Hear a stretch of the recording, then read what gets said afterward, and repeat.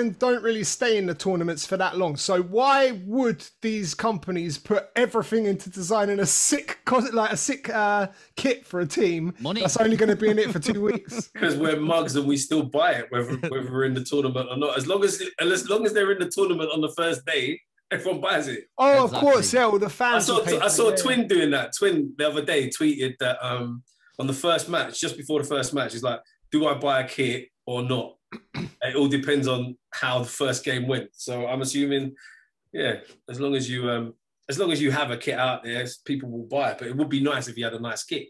Yeah, I did buy the blue one this year. I'm not gonna lie, I wasn't interested in the kits, to be fair, but the blue one has got a little bit of something about it. Little bit of sauce on there. But yeah, I'm a German today. I know. Especially after last night, that's a bit dubious, isn't it? I know. I bought the kit yesterday for the cheek of it. Right, I'm out of my depth now. I'm not gonna lie. Nice. I'll leave that. So let's start with my apology to Stylus, because like Hanif and I were just chatting for I bet I was getting cussed, right? Was I getting cussed? No, not really. He was just saying, no, sorry, I'm gonna throw you under the bus. Throw him under the bus. Dubl said he was meant to be here at 12. He's half an hour late.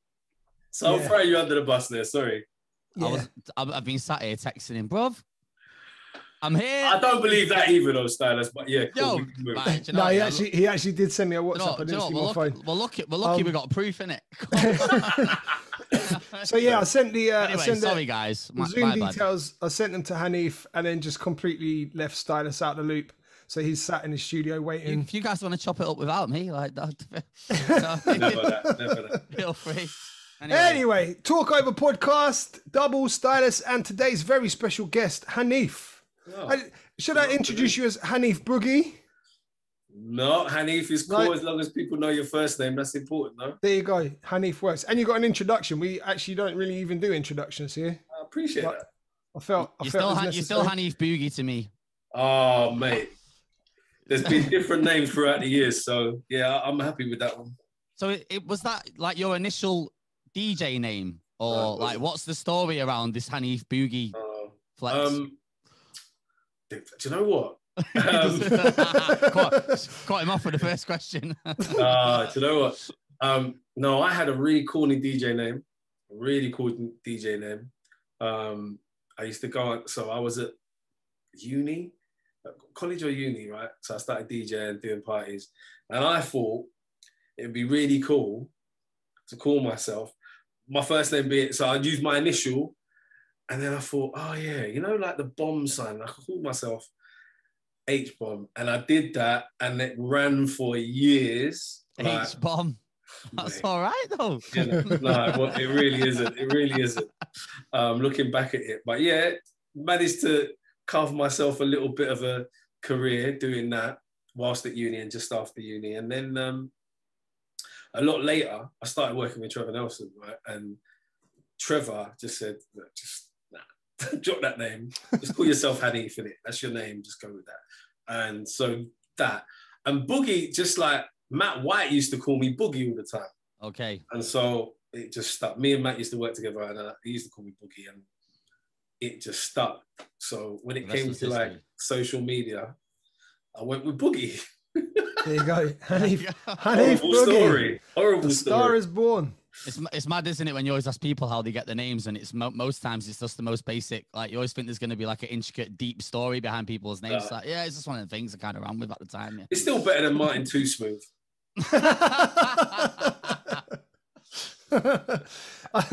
It's funny because I think most DJs, where they start so young, they kind of just pick up whatever nicknames around at the time. Yeah. I think very few people actually realize, hang on, like this could turn into like a business or a brand. So let me be forward thinking and actually come up with something that's brand worthy. 100%. But I think like I'm like the generation before you guys, yeah. So we were even less like likely to become DJs. Like it was just, do you know what I mean? It wasn't something that you thought was you'd love to, but you didn't think it was gonna happen, and you weren't thinking that far ahead. Now, if you're coming into the game, you're thinking about your Instagram handle, this, that, and the other. You know what I mean? It's your branding. You guys' branding is so on point. Me, I thought on Microsoft Word, the bomb logo as the O in bomb was genius. Do you know what I mean? That was part of my reason for bloody choosing the name, right? But nah, you guys, it's so important now. Yeah, we were just winging it, absolutely winging it. Yeah, it's crazy. Like, I see DJs now, like coming in, they've got a name and a logo before they've even done a mix. Yeah. Trust me. They've got press shots before they've even out the gates. Like, it's crazy. It's a business, man. It's a business. Yeah. I think the tools are different now as well. So like you can build a brand from scratch. Like go even back to Hanif saying he was the generation before us. None of the tools like that we have now were even available to be able to build a brand as quick as you can now. Like you say, kids have got logos, branding, everything locked in before they're actually even putting mixes out or actively playing out in the clubs. So yeah, different times, man. Do you feel like in the uni days when you started out, so to be a DJ or be a successful DJ on that circuit, do you feel like it was a popularity contest then? Or was it kind of just turn up at the right place and play? It might have been. I think if you were popular, you're always going to do better. But I definitely wasn't popular. I was a quiet guy. I was really quiet. I was really, really quiet. But I was a music person. But like most of us are music people, right? You got into it because you love music. Yeah. I was thinking about this the other day. I wasn't fortunate enough to grow up around really cool music. You know, like there'd be people saying, yeah, on a Sunday, my parents are playing Al Green and Stevie. Nah, I wasn't. I grew up in an Asian household in London, in Tower Hamlets, where music wasn't a thing. And I remember when I was into music. So even when I was like really young, I remember the first record I bought was when I was 5. It's only because my parents had this record player, which they didn't use. And I said I wanted to play something. So my mum took me to a shop and I bought a Police album, right? Because probably was popular at that point. But then as I got older, I remember like me getting all my music from Top of the Pops. I was a mad commercial kid because I didn't have any other influence. But looking back at it, all the music that I did like seemed to be more black music inspired. It was inspired by soul, but I just didn't realize it. Anything that had a bit of soul, that's what I was really into. But it's only when I got to school, secondary school, and there was there's a friend of mine called Darren. He was a year above me, and he used to buy records on his way home. We used to go to the bus stop, and there used to be an Our Price near us. And his family, his family, like his background is he was from the Caribbean, right? His family were West Indian. So it's then that I realized, oh shit, I like the music that I was then starting to be opened up to all of that. So yeah, I got into it by buying music because I just really, really loved it. Got to college, I had a decent record collection. So when they were going to throw a party, like we used to do a summer party at our college, or any party, there used to be a Christmas party. I was one of the kids that had music. I'd started collecting music from about 13, 14 years old. So yeah, I got into it because I really wanted to play the music, and I wanted to play you the music that I loved, because when we was coming up, you weren't hearing the music that I loved anywhere. And so when I went to college, it was cool. A lot of the black kids, a lot of the Asian kids who were into R&B. This is when MTV was starting to play black music a lot, American black music. Like, and then you had the record, like because I was buying records. Yeah, I was asked to DJ. I couldn't DJ, but I knew I wanted to do it. So I wasn't popular in that way. But yeah, if you were popular, it's a head start, isn't it?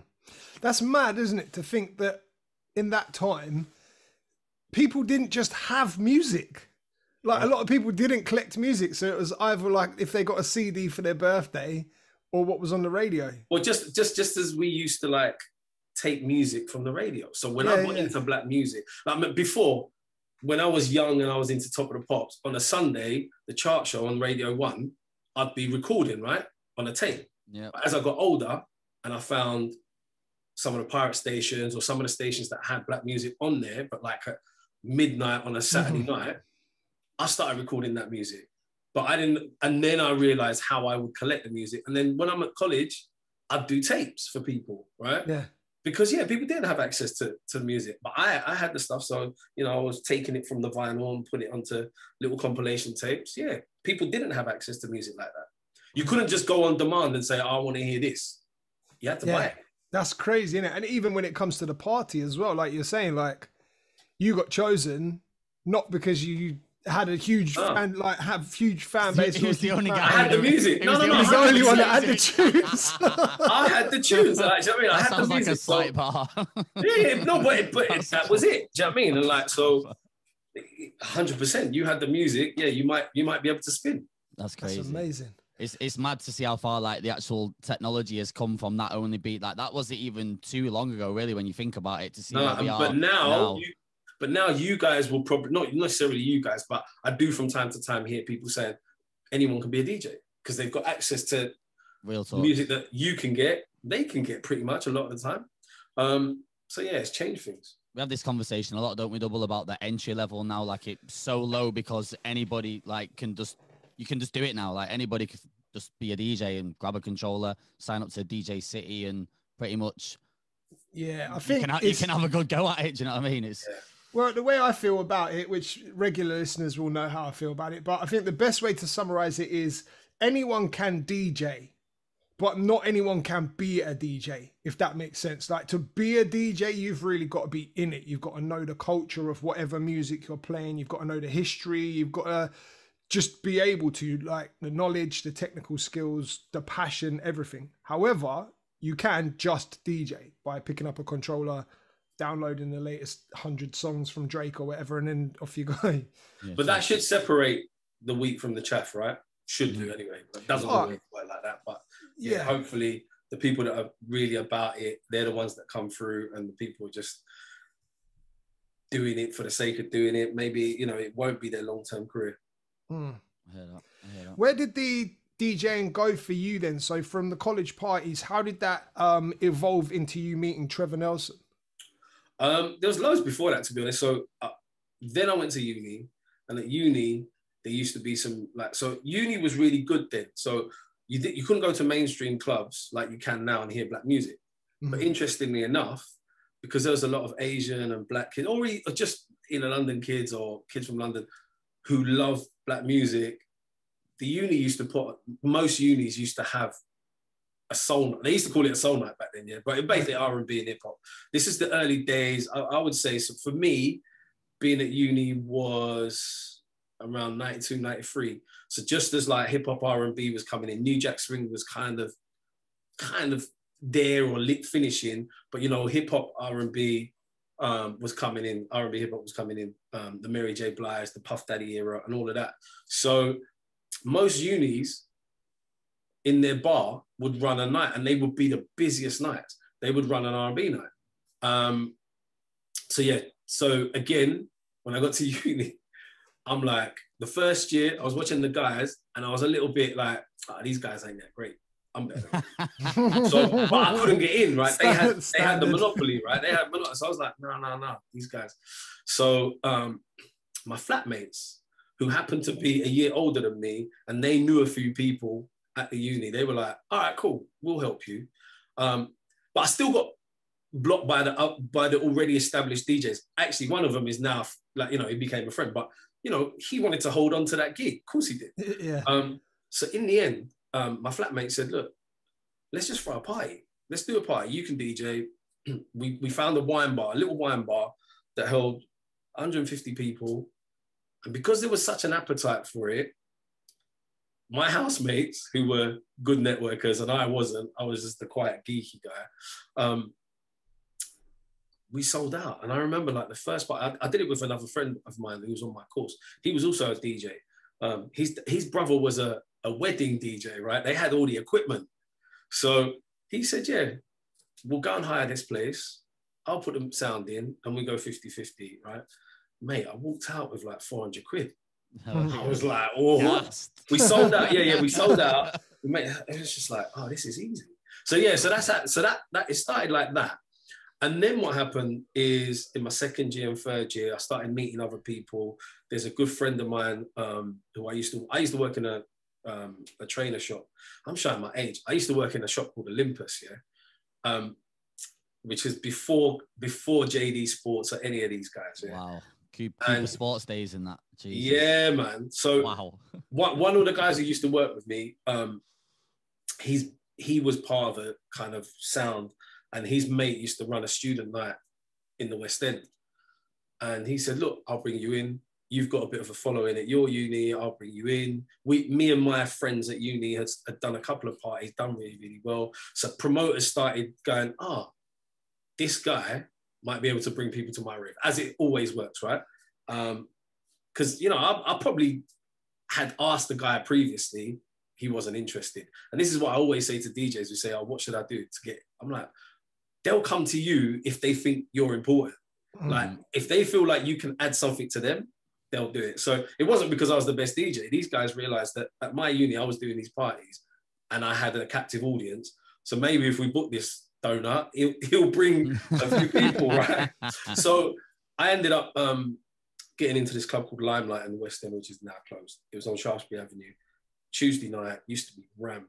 And again, I feel like me as a DJ, I was a little bit more concerned about playing well and breaking music back then, which was probably, looking back at it, some people probably thought, what is he playing? Because I was always trying to push the boundaries, whereas other DJs would just come and play the bangers and they was happy. But I started off, so I started off there doing the warm-up sets, went really, really well, made really good friends and networks with a lot of people, like other promoters and whatever. And then what happened is some of the guys I started working with, and this is predominantly in the Asian student scene, right? We started to branch out and started to do bigger and bigger events. And so one of my friends, him and his crew, they worked out how to book American artists. This is really early, right? They booked, and because again, black music wasn't big. No, apart from Choice FM, nobody was playing black music, right, on radio. Apart from Choice FM, no one was doing shows with any of these big American artists. And then one of my friends, him and his crew, they made contact with Intro, the R&B group, right? Mad. And they brought him over. Mad. And it did really, really well. How did they make contact back then? Because nowadays it's almost easy. You just find the manager and then DM them. This is like the early blueprint stuff. This is. Do you know what? I need to ask. It's my mate Neil, who is still my business partner in the concerts that we do. I don't know. I think do you know what? I genuinely, because these were, I'm going to be really stereotyping here, right? They were really rich Indian kids, right? Really rich Indian kids. I think the first time they flew over to America and made links. Got the links. Right. And they came back. And also I think there's a friend, another friend of ours called Abraham, who now manages 112, weirdly enough. But he's from the UK. He was a mover and shake. Like, he was a networker. So he would hook up with the Americans, whatever. So he made the connect. So anyway, fast forward a little bit, I started working with them as a promoter and a DJ. And I think the first big thing we did together, we did Drew Hill when they were super hot, super hot.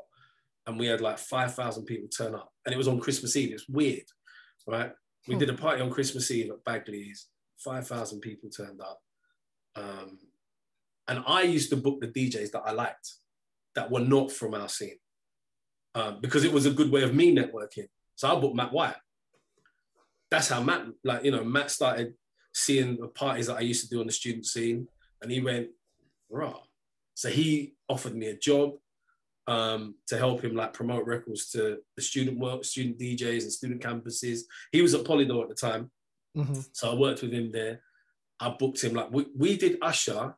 We did a show with Usher on his first album when My Way went to #1, right?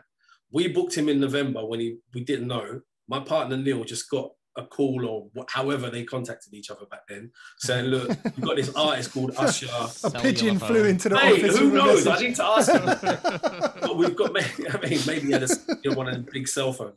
But he just said, look, Usher is available, this new artist, Usher. The record had just started coming out. I knew what it was. I didn't know My Way was going to be a #1 record. But he said, look, we should do it. What do you think? And I said, yeah, let's do it. So we signed it in November to bring him over at Valentine's. We used to do corny dates. Valentine's was a big date in the diary. And then by January, he had the biggest number one. Do you know what I mean? So we did the first show with Usher. And again, I booked certain DJs, and they started to see that we was doing mad numbers on a Tuesday night, mad numbers on a Thursday night. That's how I met Trevor. So I started working in a record shop off the back of that. A friend of mine used to run this record shop called Uptown Records. He owned it. He knew me from when I was young. He said, do you want to come and work for me? I said, yeah, cool. Being at the record shop, I started meeting Trevor, blah, blah, blah, all these people. So one day I just said to Trevor, I want to book you for an event. And this is when Trevor was just starting on Radio 1. When it was affordable. Still expensive, mate. I know. Still expensive. Trust me. And for a Tuesday night, but I thought, yeah, let's do it. He came and did this gig. And he was the one who told me this. He goes, mate, I came to your gig. You had 1,500 people on a Tuesday night going mad for R&B, predominantly Asian. He said, I want to work with you. And in the end, he offered me a job. I used to work for Trevor for a bit, for a good couple of years, helping him with his music and stuff like that. But yeah, so it was the promotion that I used to do that kind of introduced me to a lot of the DJs, the bigger DJs, who then kind of took me under their wing. I then worked on, me and Nick Smoot, a friend of mine, Nick Smoot, used to work on Matt's show on Kiss. So we used to be like his co-host on there. And then that developed. So yeah, everything happened really organically, but a lot of it was down to the fact that we used to do these parties and everyone was like, how the hell are you putting 2,000 kids into a party on a Tuesday night? I want to know about this. I want to be a part of it. What's the secret then? Yeah, so go on. Let us You're know. asking the wrong guy, mate. You're asking the wrong guy. Like we've obviously done a lot of events up here. Like we've never really touched on like the concert side of it and the kind of level that you guys are at. So we kind of know what goes into it. But like, what's the difference when you weigh up like the different styles of events that you can promote, from saying like running Milkshake to doing like local events to doing the big ass concert like arena things? It's just progression, isn't it? It's just development. Like, what was it like when you started DJing? What you were doing then to now? It's just progression. And I always had, I'm going to be real. I love music, yeah? I love music. But I love business. I've always loved business. My family, like my dad was a businessman. I just wanted to be business. So maybe in this day and age, if I was in this day and age, I could have taken myself more seriously as a DJ. But come on, you lot have been there, right? You know what it's like to pay a DJ, and you know what it's like to earn money at the door, and you know what it's like to get paid by the promoter. So I just looked at that and I went, you know what I mean? As much as I did really, really well from DJing, bro, it's financially, it's nowhere near the same. It's not even in the same bag, is it? No, it's not. The Unless you're one of the difference- big boys. Yeah, the only difference I would point out is, even though it's lower, I think as a DJ, if you're working with the right people, it's guaranteed. Even if there's no people through the door, you're still, if you're working with the right people, you're still getting, that's a key part of my sentence there. But you're still getting your paid. life's a lot easier as well, right? If you don't, like, taking away all the work on the promo side of it, obviously it's easy to just turn up and get the check, but... I agree. It depends. And you have to have that mentality, right? You want to be that person who maybe wants to take a risk. Yeah, it's just a different mentality. And I've always enjoyed like the visual side of packaging up an event, making it look great. It's all about marketing at the end of the day. And I love marketing. I just didn't realize, as much as I love playing, I still love DJing if it's what I want to play. For me, it was always, when I saw this opportunity, I wasn't going to let go. Whereas I think with a lot of DJs, it might be the other way. You'd be like, no, I really want to concentrate on my DJ, which is fair. Do you know what I mean? Which is cool. But yeah, I just like the business side. I love being able to, like, I used to love coming up with a design for a flyer. You know what I mean? So I suppose I ended up doing what I really wanted to do. I feel like more and more DJs are learning more about the business side of it and are stepping into doing more events. Like we spoke about this before. Like when we used to do Jam, we were like one of the first local DJs to actually separate from promoters and kind of take it on ourselves. And not as many people were really doing it back then, but I feel like now more and more people are kind of taking, like you say, if you can't get an into a spot and you can generate your own vibe, it's like my advice. It's always been my advice. Go and do your own event. Always been my own advice. Go and do your own event. And I found it difficult because I wasn't, and I don't know if you will relate to this, but I wasn't the super sociable person. I didn't have a massive network of friends. The best promoters are the ones who've got wicked network. Like, I keep going back to Martin. Martin, everyone loves Martin. Everyone knows Martin. If Martin throws a party, 1,000 people might turn up. I wasn't that guy, but I'll still develop it and I'll do it. So yeah, I do think it is the way forward for all DJs. And obviously the last 12 months has made you DJs a lot more self-sufficient. Not having to rely on, like, you know, people like Continental GT, people like Silk in Birmingham, like they're proving that. Silk smashed it. Yeah, so they're proving that. I'm not saying that you don't need a promoter, because you do. But, don't put yourself out of the job, bro. No, you know what it is? I think it's always I think for DJs, if you're going to put on your own events or at least transition into it, it's always worth partnering with a promoter. So a very good friend of mine, Hanif, you probably know him, Shocker from Southampton. Yes. We do RUM events together when they're out of Southampton. It's me and him doing them together. And part of that is because I wanted to do my own events, had absolutely no idea how to I knew the pieces of the puzzle, I just didn't know how to put them together to make a successful event. The other thing I have, and obviously we were chatting about this before we pushed record, I've moved about. So even though I started off in Brighton, I lived in Hertfordshire and now I'm in Kent, I don't have that solid base of people that I can say, right, there's a party tonight, come through, and then 200 people are just standard going to come. Because my network of friends and people are spread across like the southeast, the whole southeast. So it's too difficult to get them all in the same place. So I found partnering with Shocker, who's an incredible businessman as well, and a very, very good, very successful promoter. Yeah. Partnering with him, we were able to put on really good events. And so, I mean, if you can find a partnership like that, I'm definitely not trying to sell myself out of it. Myself out of a job. No, but you know what? Sometimes you guys don't want to concentrate on that. Yeah. As much as you might want to do your own event, it isn't always exactly your skill set that you really possess. And it might be that there might be someone who can really help you on the bits that you don't like. So yeah, good partnerships. But I'm all for like people developing themselves as a DJ by doing their own events. It is, and yeah, you might partner up with 2-3 people to do that, but it's still essentially you pushing yourself, and I think that's a positive. Coming out of the pandemic, I think it's definitely, like you said, teaming up with 2 or 3 people, especially if the other 2, see, Stylus, like what you had with the Jam formula, the 3 of you DJs, and you were all promoters as well for the event. I think coming out of the pandemic, that's probably the best bet to keep the long-term work going, isn't it? Because with clubs shutting down and less work and more DJs being around, if you team up and do events, it kind of makes sense that way, I think. Do you feel like you're going to lose a lot of gigs already? Do you already know that there's venues that have gone? One of mine's definitely gone. Viper Rooms in Kingston. That was my Friday night. Wasn't that on the way out anyway, then, bro?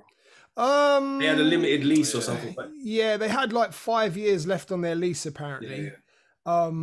And there was talk of the council wanting to develop it into flats or something like that. So there was some sort of stuff. But yeah, I mean, it's... I tell a lie about the lease, actually, because the latest I heard was the lease ran out at the end of this June, and they've just decided not to renew. So no, that 5-year thing's wrong. But yeah, so I mean, I think it was... Because that's the thing, you know what, I'm happy for people to tell me, but most of the venues that I work with across the country have managed to survive. I'm sure it's been tough, but have managed to survive, which is a good thing. I lost two residencies, mainly student nights, man. They were Deltic venues. Which ones? Besides that, one was in Preston, Evoke, and then there was one in Manchester that was just about to open. Yeah, they didn't even end up getting the doors open, and they spent millions. So yeah, that was Deltic, ideal. Was it? Yeah. They might still open, bro, because the company Recom that bought Deltic are just piling money in, and they're taking everything. They're buying up loads of old and empty clubs and stuff. It's crazy. They've sent me over to Fiction in Hanley now to replace the one in Preston. The one in Manchester, I've not heard anything about that. I have no idea. They spent peas. Yeah, I don't want to be a geek, but I think it's been bought out, the one in Manchester. And he's got his finger on the pulse, man. He knows all the bits. By Recom or someone? No. It's by some London, an operator. It's going to be called. There's a venue in London called Cargo. I don't know if you guys have DJ'd there. Oh no, not DJ'd. I know it though. Wow. Okay, but it's in Shoreditch, and the same owners have bought Eden, and they're going to call it Cargo Manchester. Wow. There you go. Get your foot in the door there, Stylus. The plot is ginormous, man. Like, it used to be a Tiger back in the day. It's like 3 floors, 7 rooms. Like, it's a great venue. I heard the work that they did on it was amazing, but no one got to see it. Yeah, they spent millions, man. But, bro, they didn't even get in the door. Wounded. I was like, nice, fresh club to start when we go back. Right on my doorstep. I live about 50 yards from it. Yeah. What's the vibe from like some of the people that you worked with before, like the guys that employed you? Are people, obviously we've had this week the bad news of things being moved. Mm-hmm. I still haven't even checked the details. I don't even know fully what it is. I just know June 21st, I'm not back to work. Yeah. So have you guys, have people, all the promoters and venues that you worked with previously, or ones you haven't worked with previously, are they starting to reach out? Is there stuff happening, bubbling away, ideas?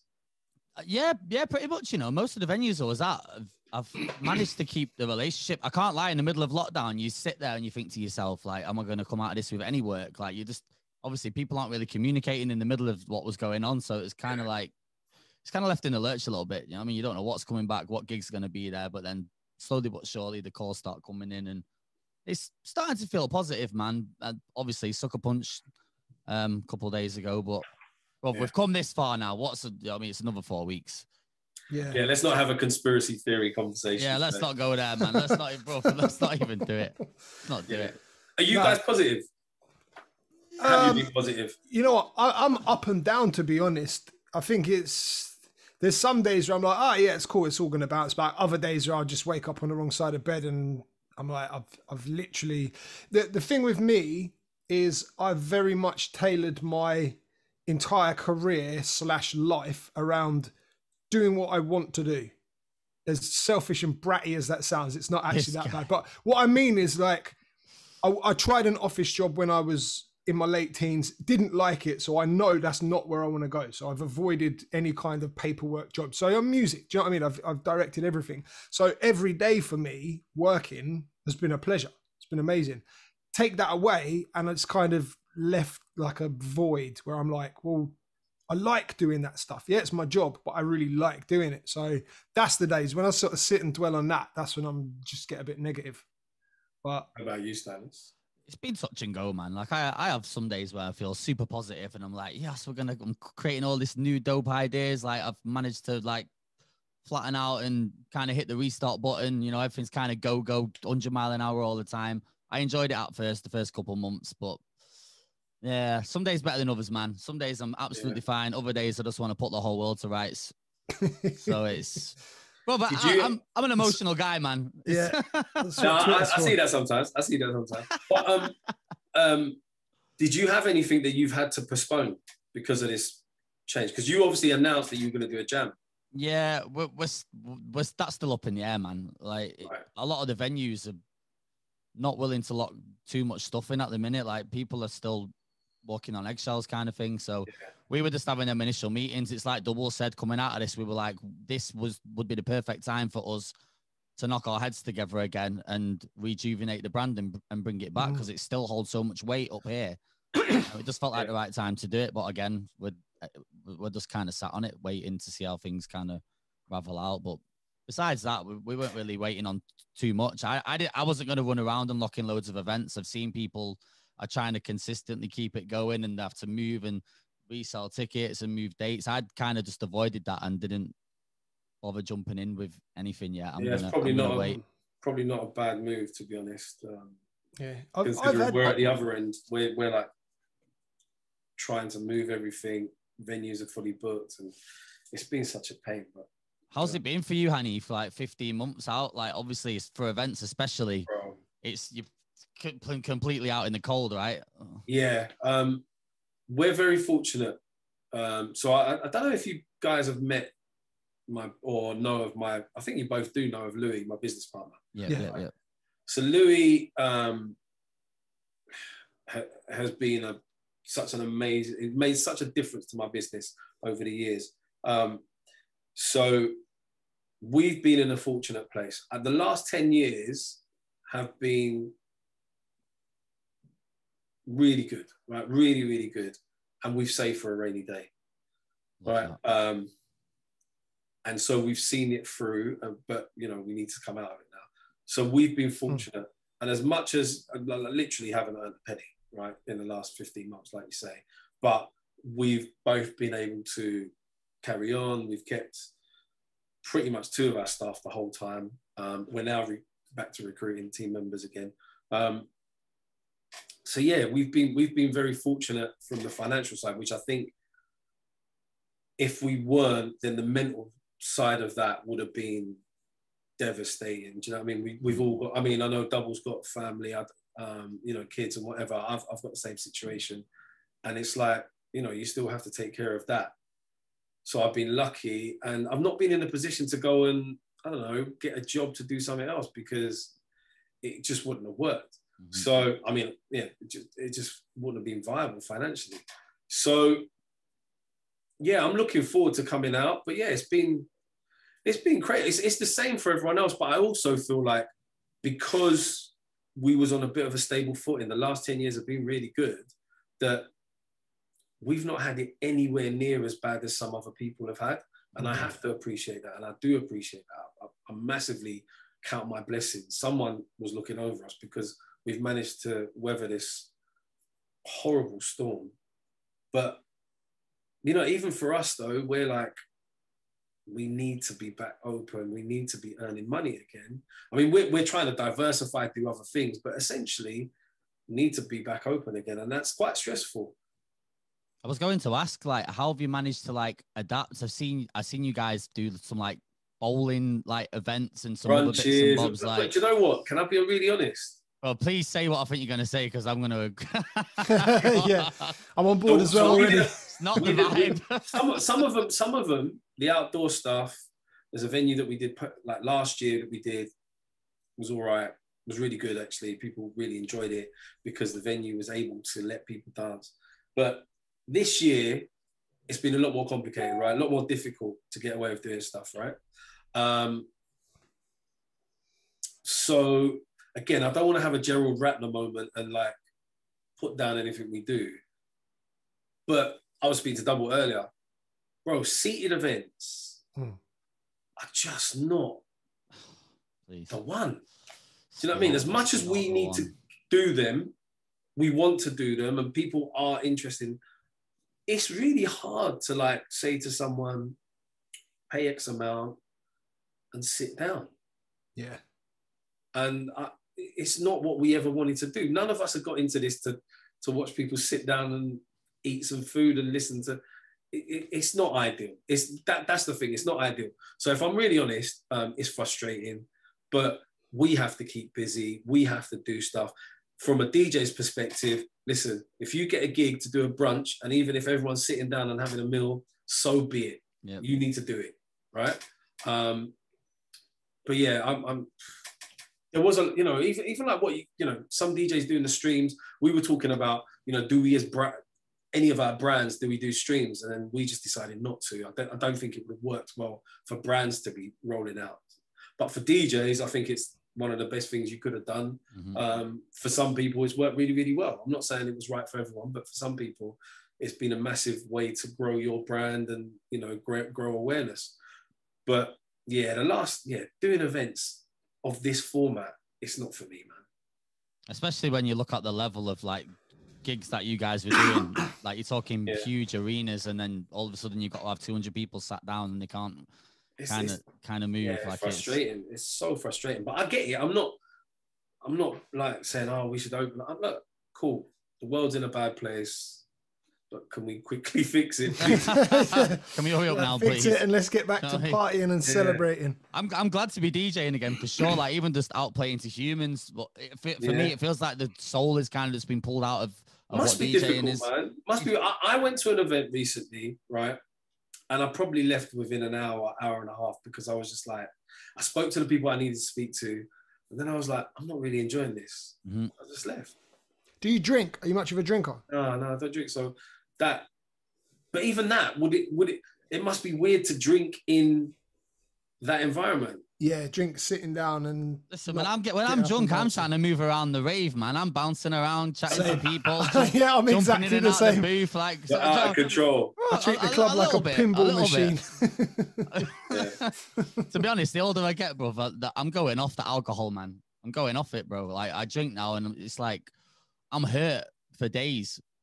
Like it's not... I was we went out for a meal the other day, me, Martin, and CJ Beats, and CJ was saying the same thing. He goes, like, he's become, well, I'm going to speak for him. He's like teetotal now, yeah?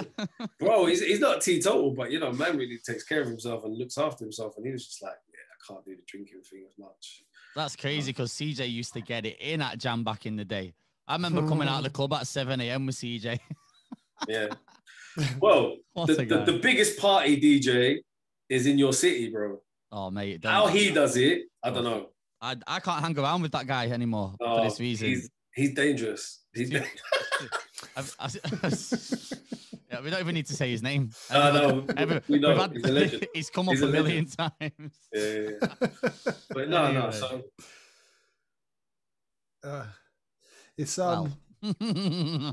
G2. Yo, anyway, I was going to ask you something. I wrote it down when you was talking about it before. You was mentioning, Hanif, about when you came through and you was a bit more of like the quiet type, the quiet character. Like, obviously, as promoters, most of them are known to be these live busty characters, go around kind of talk to everyone. How did you approach building like this following without actively being like the loud guy? Obviously, there's a lot of dope DJs out there that may fall on the quieter side. And wonder, like, would they ever be able to kind of like approach events and go down the route kind of like you took? Like, what was your approach to tapping in and not being the loud chap? I've always had really, really good teams. I've been part of good teams. It's never been me. And certain opportunities. Obviously, if you work with a certain brand, then you can move forward. You know, and that's still the same now, right? The big difference for me was when Trevor approached me and said, "Do you want to DJ on the lick parties?" Lick parties were, again before you guys' time, but I remember the lick parties briefly. Okay, but my mum used to go to them. You may not have gone to one, though, innit? You may not have gone to one. I never went, unfortunately. So I can't think of a brand that has competed with that. And to be honest, whether it was luck or engineered, I was very fortunate to be a part of that, to be asked to be a part of that. And that made a massive difference to me being able to DJ. It opened doors. Listen, if you say that you work with Trevor Nelson, doors open, mate. Yeah, just doors open. Yeah, I have so much respect for people I've worked with, but ultimately he's been one of the most important people in my career.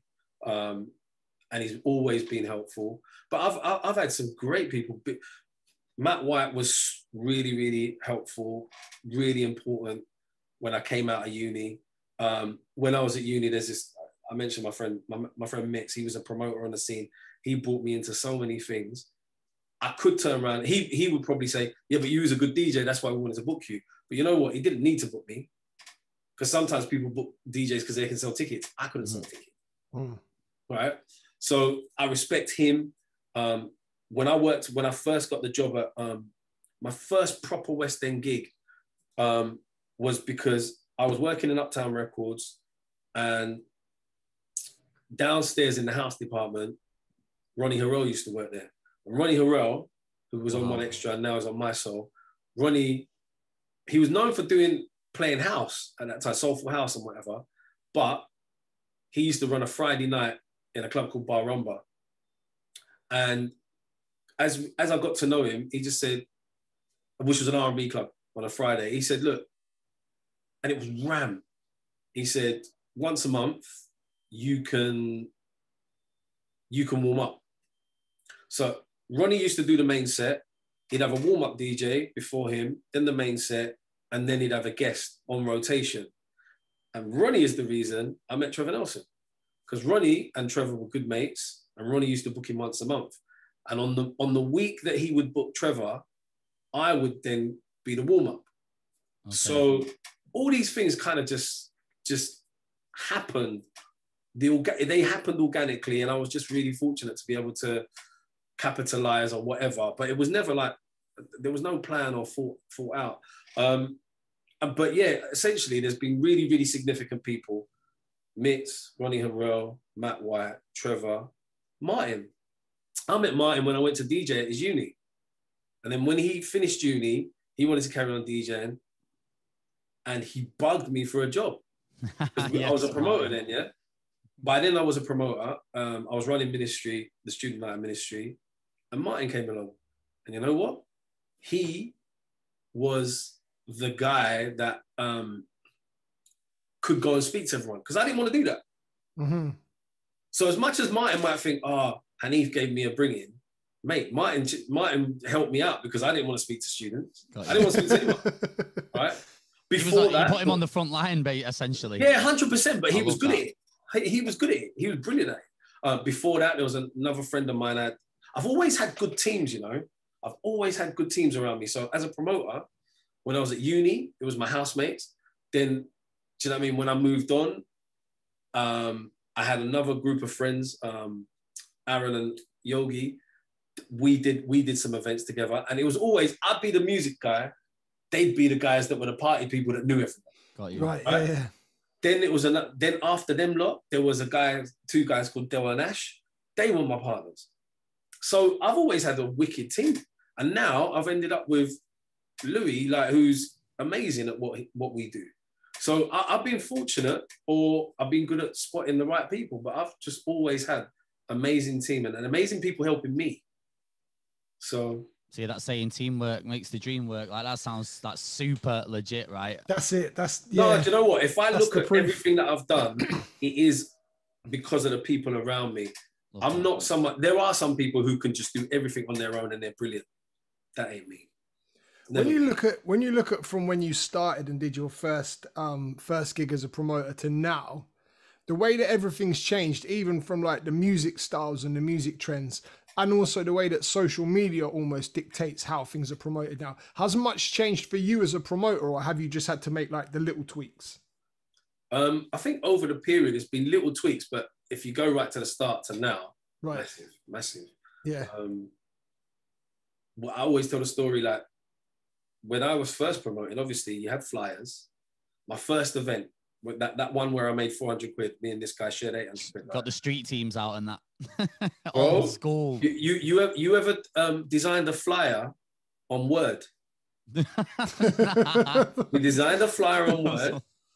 You put 4 up on an A4, went to a photocopy shop in town centre, printed it on red paper because we thought that was freaking cool.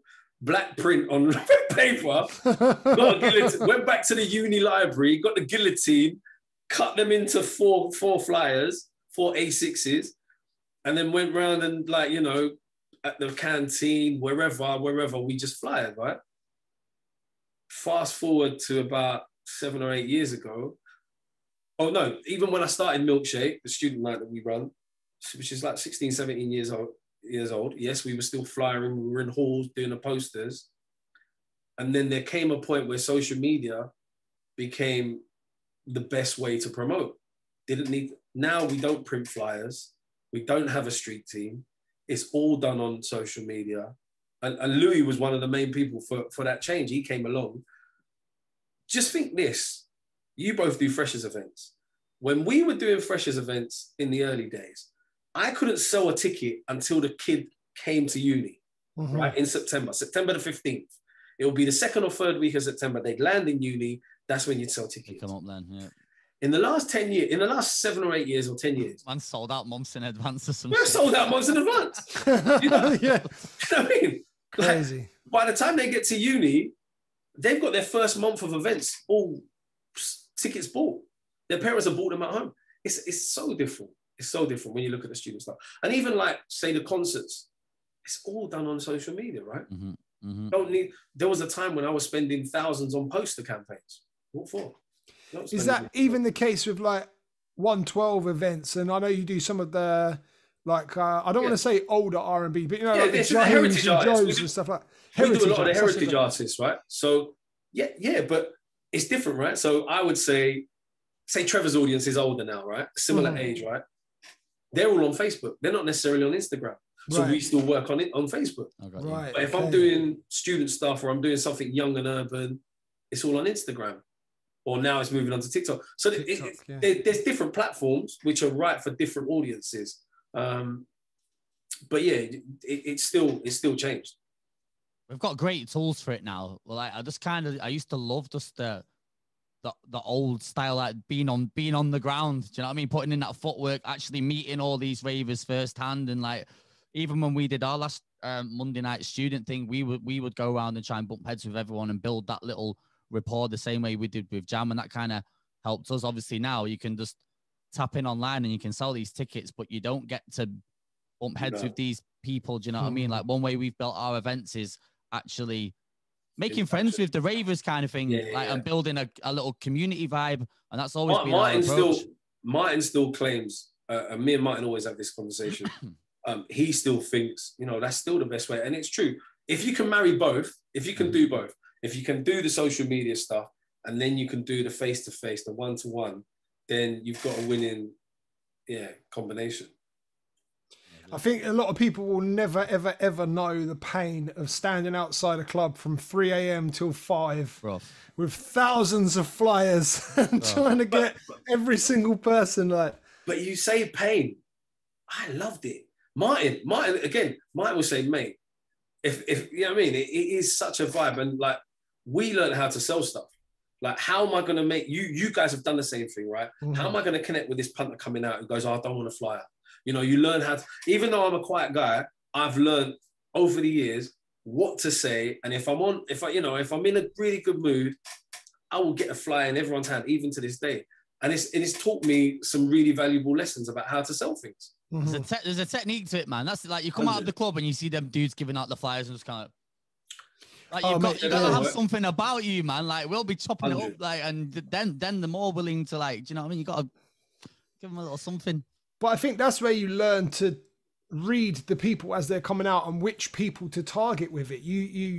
So what we did, and especially actually, I say there was a pain in giving out flyers, but we actually probably 2010 times, we used to put on a lot of events at the end of the summer. So after like the Iron Napa reunions and COS reunions and that sort of stuff. And so it was still quite warm that time of night coming out of the club. And we would literally pick a group of girls. So, okay, cool.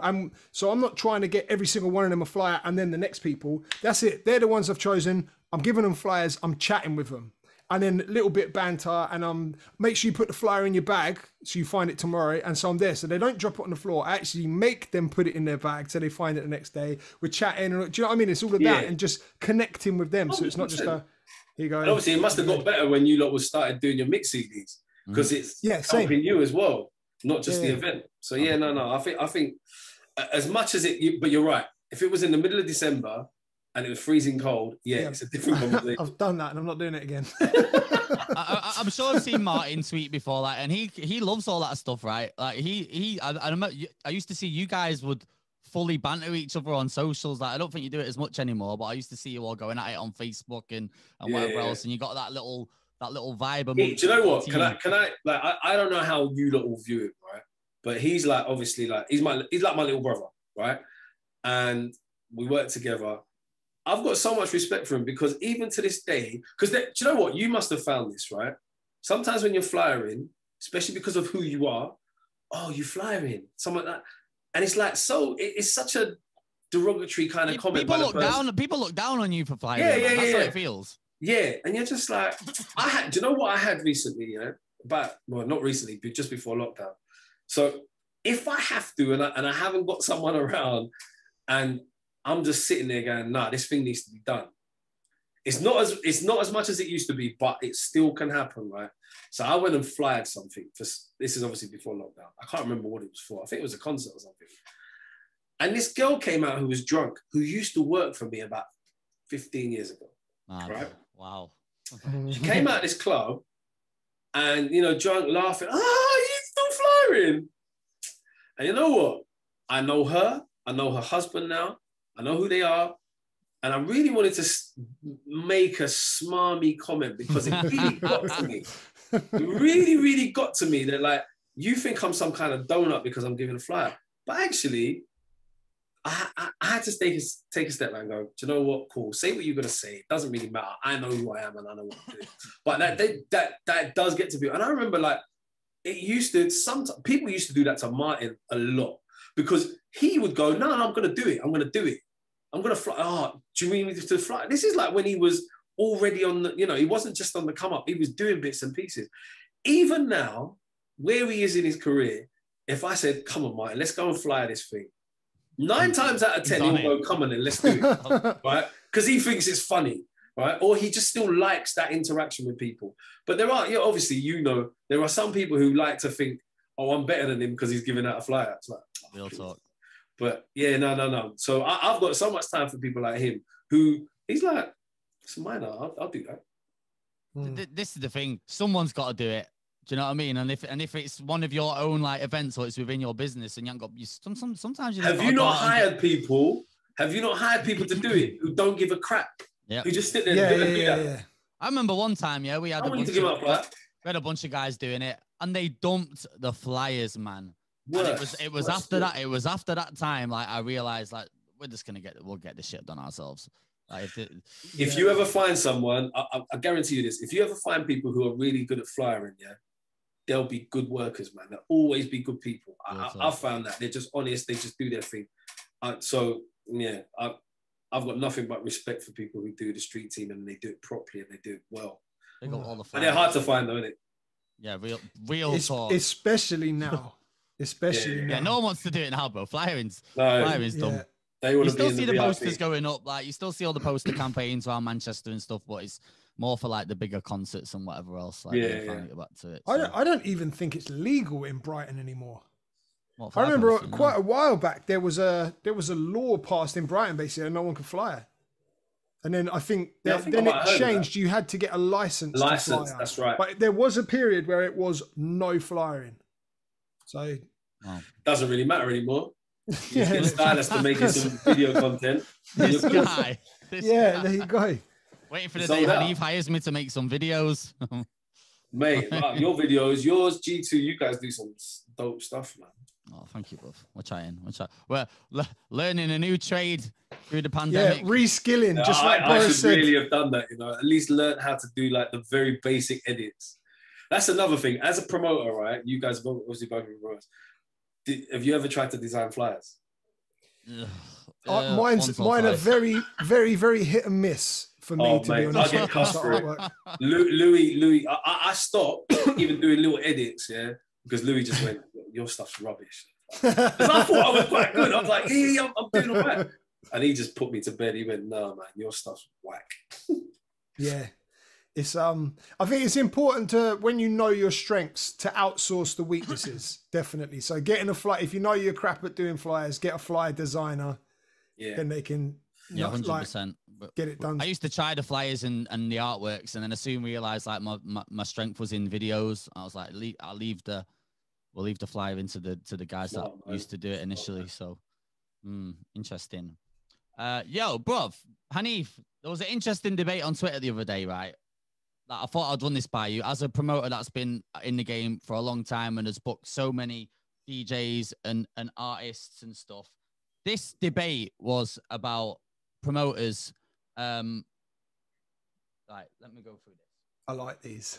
It was about promoters booking headline DJs and how maybe it's not always the best angle spending thousands of pounds on this headline, and then they come to the club and maybe don't have the effect or bring the vibe as much as, say, like a local resident was. And they were putting headlines against residents and going through the pros and cons between them. Like, has there been times for you where you've gone big on like a headline DJ and maybe it's not gone how you felt, and you probably look at it and think maybe the resident DJ could have brought the same thing to the table. It was an interesting debate, man. It was going on forever. I couldn't even write down all the points, but I just thought you'd be a really good person to ask with the amount of people that you've probably booked throughout your career. Yeah, I think there's a valid conversation to be had around it. It's a tough do one, you know what? It just depends what you want out of the booking. Mm-hmm. What are you looking for? I've definitely had. Did you have examples of DJs that were mentioned then? Did they have examples? There was a couple, but I didn't want to. He said names. That's what he said. He said name some names. I've actually got personal experience with this as well. I'm not going to chuck anyone under the bus, but there's definitely been times where we've gone big on like a headline and it's been an absolute train wreck. You know, it's a safe space, bro. You can throw everyone under the bus. No. I'm not doing that today. Whilst Dubl says nothing. Yeah. Dubl always says drop names, but then when it's on the other foot, he doesn't talk. Why is a mouse, bruv? This guy. But yeah, there's been times when we've done it, and then we're like, do you know what? Like our resident would have fucking lenged it 20 times more. But are you talking about the job that they do on the night, or should we discuss bums on seats selling tickets? It's a combination. It's a balance, of both. isn't it? It's a combination of both. If you can have a DJ that can sell tickets and can do the job, great. But there are some times when you have to book someone because they will put bums on seats, but they might not be the best DJ. There is, you know what? So we all know the best DJs aren't necessarily the ones that are known, mm-hmm. and the ones that can put 500 people in your club. 100%. But you got to have as a promoter. So it's different, right? So if I take my student night, for example, it's there every Tuesday. It's a regular night. I need people to return, right? I want people to return. So I put on the best DJs. The DJs, it's not important that they're known or not known, right? You develop good residents. It's just like anyway, if you have a residency, if you're a club that's got a residency, yeah, you might throw in a guest just to kind of bump up the numbers once in a while, which is what they all do, or an artist that comes in. But in general, you need really good residents, right? Mm-hmm, mm-hmm, mm-hmm. So that is always the case. But there are sometimes anomalies where you have someone that can sell tickets, but actually doesn't do a great job. So what do? You don't focus on, you won't do that event too often. You won't book that DJ too often, but every so often you might need to book him. It's, there's no right or wrong answer, but essentially, and anybody who's worked with me will tell you, I'm all about the DJ being good. DJ's got to be good. I hope someone doesn't creep out and say that I'm wrong, I'm lying. But I don't think I've ever booked a DJ because I said, you can sell 50 tickets, but but you can't mix a bowl of sweets. Nah, I've avoided that, always avoided that. To my detriment, where people have said, but no one knows who he is, why are you booking him? Doesn't matter, I know he does a really good job. That's crazy. We did the same thing as you, Hanif. Like we had one or two where it completely nosedived, and we were like, right, we need to rethink this strategy and just mess with, like, we get people through the door anyway. So it wasn't a case of selling seats. The venue was always full. So after that, our focus was to be on the quality of the set, and we just started booking residents and local DJs from other cities around us that we knew were dope. But they're not the headliner or whatnot, but they've got a little bit of a vibe within their city. Yeah. So that's how we managed. We started building a little DJ community all across the UK and bringing them through. They weren't as expensive, but we would show them a great time, look after them, and they would absolutely shell it in return. And we never went big on DJs after that, to be honest. We stopped. I think that's the important thing for promoters, though, is to make sure that the residents are top quality. Mm-hmm. And then if you get a guest, like with your example, Stylist, like if you get a guest that's just kind of like I'll just say an unknown, no disrespect to anybody, I've even played there, but you know what I mean? Like not like a headliner ticket selling person, but someone that can come in and shell it. It just adds to the extra quality. But the same way with your events, Hanif, like if you've got a big headliner that's going to sell out the event, but they're just mediocre with the set, at least if you sandwich them with really dope residents, the overall night is going to be a great experience. Agreed. But what do you do, man? People are so fickle. If they want to see someone who they like off social media, sometimes they don't even care like if they're a good DJ or not. It's that whole conversation, is it? Do people really care about good DJs too much anymore? Like we speak about this quite a lot, don't we, Dubl? It comes up loads. Yeah, you know what? We've always, I'm sure we've all had the conversation, like, you just sometimes need a jukebox, man. People just, these punters don't, do you know what? That's something that definitely has changed, right? In my time. I was about to ask this. Yeah, when we used to DJ, right? Like early in my career, like when I played at Bar Rumba for Ronnie, or I used to go as a punter to Hanover Grand. Fresh and Funky is still, for me, the most iconic, legendary night. Wednesday night, Ram, DJs who were sick, and you might hear Buster's first new record for the first time in the club, and you would go nuts, man. The best night, right? Or when Trevor and Ronnie used to do, and a guy called JP used to do Villa Stefano as a night called Club Yo-Yo, right? Connoisseurs night, yeah. Older people listening to, you know, we used to play Myron in a club. I don't know if you know that record, Myron, We Can Get Down. Bro, these are soul records. But now, I feel like so many clubs, you have to play the top 20, whatever they are. And sometimes in certain clubs, you have to play the same record 3 times in a night. I know you guys are going to disagree with that because you're proper DJs. That's not, but, or, you know, you're DJs, but I'm just saying, I could understand why some DJs might have to play the same Bieber record 3 times in a night.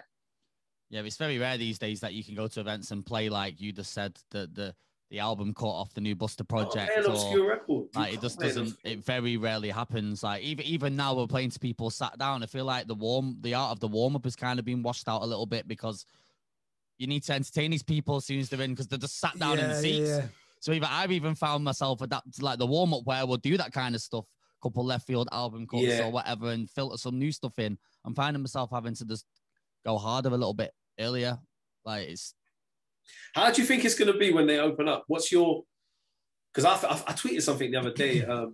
Santero, I think it was Santero. Like he tweeted something about how DJing has already changed, how he already feels like it's changed. A bit like what you just said. And it's just like, how do you think it will be whenever this first night is, when it's back to normal? When I initially went back to the clubs, I was thinking, well, the bars, it's not even the clubs yet. I was like, yo, all this new music throughout the last year, we're going to get to go in and kind of just let all this new stuff off. I couldn't be more wrong. That's exactly what he said. I'm sure that's exactly what he said in the tweet. It's like, you thought you could play all these new records. Nah, they still want the same stuff they heard in 2019. They still want all the old shit, man, that was doing the bits before the lockdown hit, like all the new stuff. I was playing like the new Burna Boy joint, for example, that Kilometer track, which is just one of the waviest records out right now. Bro, it is nosedived every time I've played it. Man are looking at me like, what is this guy playing? I'm trying to keep the energy up. People are looking at me like I'm not well. There's a small handful of tunes that dropped over the last year, specifically this year, that have dominated. Like the one we chatted about this last week's episode, Tion Wayne and Rush tune, Body record. Yeah, I mean, it was #1 anyway, so it's going to, I think, and this is another thing we've covered before, a lot of the TikTok big records have translated to club sets. Right. Ones with the little dance routines and stuff. Even though people can't dance, I think it's because it's just the familiarity. It's the ones they've just been vibing to. It's the ones that have been absolutely flooded all over social media. So it's just, that's how people have been getting their exposure to music, really, isn't it? But maybe in a way, this is reinforcing the fact how, even though we seem to think, my generation of DJs, DJs don't break records. Maybe you guys did break records. And because you've not had the ability to do that in the last 12 months, records haven't been broken in the clubs. Sure. As much as like we assume that, no, you don't break records, maybe you guys were breaking records. And this last year has proved that because you've not been in the club playing those records, the audience hasn't cottoned on. I think that's right to some extent. But I think the DJs evolved to be breaking club records specifically. Yeah. And but not just the DJs. It was always helped by social media. Using NSG's, what was it at the time? I think it was Options. Yeah, with the little dance. And what happened was there was like a 30-second clip of Options came out on social media that they put out, and a couple of DJs ripped the audio and started playing that in the club. And then other people were on their social media, which made it go viral before the song had even left the studio, I think. Do you know what I mean? No one really even had it. So that DJ in the club, or the DJs that were playing it in the club, were responsible for creating the hype around it.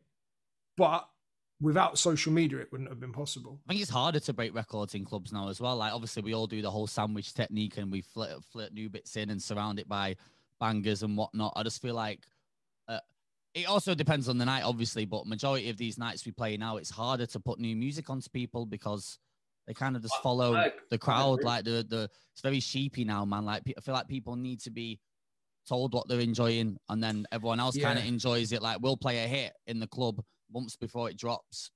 They might look at you like you're funny. As soon as that becomes the record and it's done the radio rounds or it's commercially known, they're all of a sudden jumping around about it. So it's definitely harder.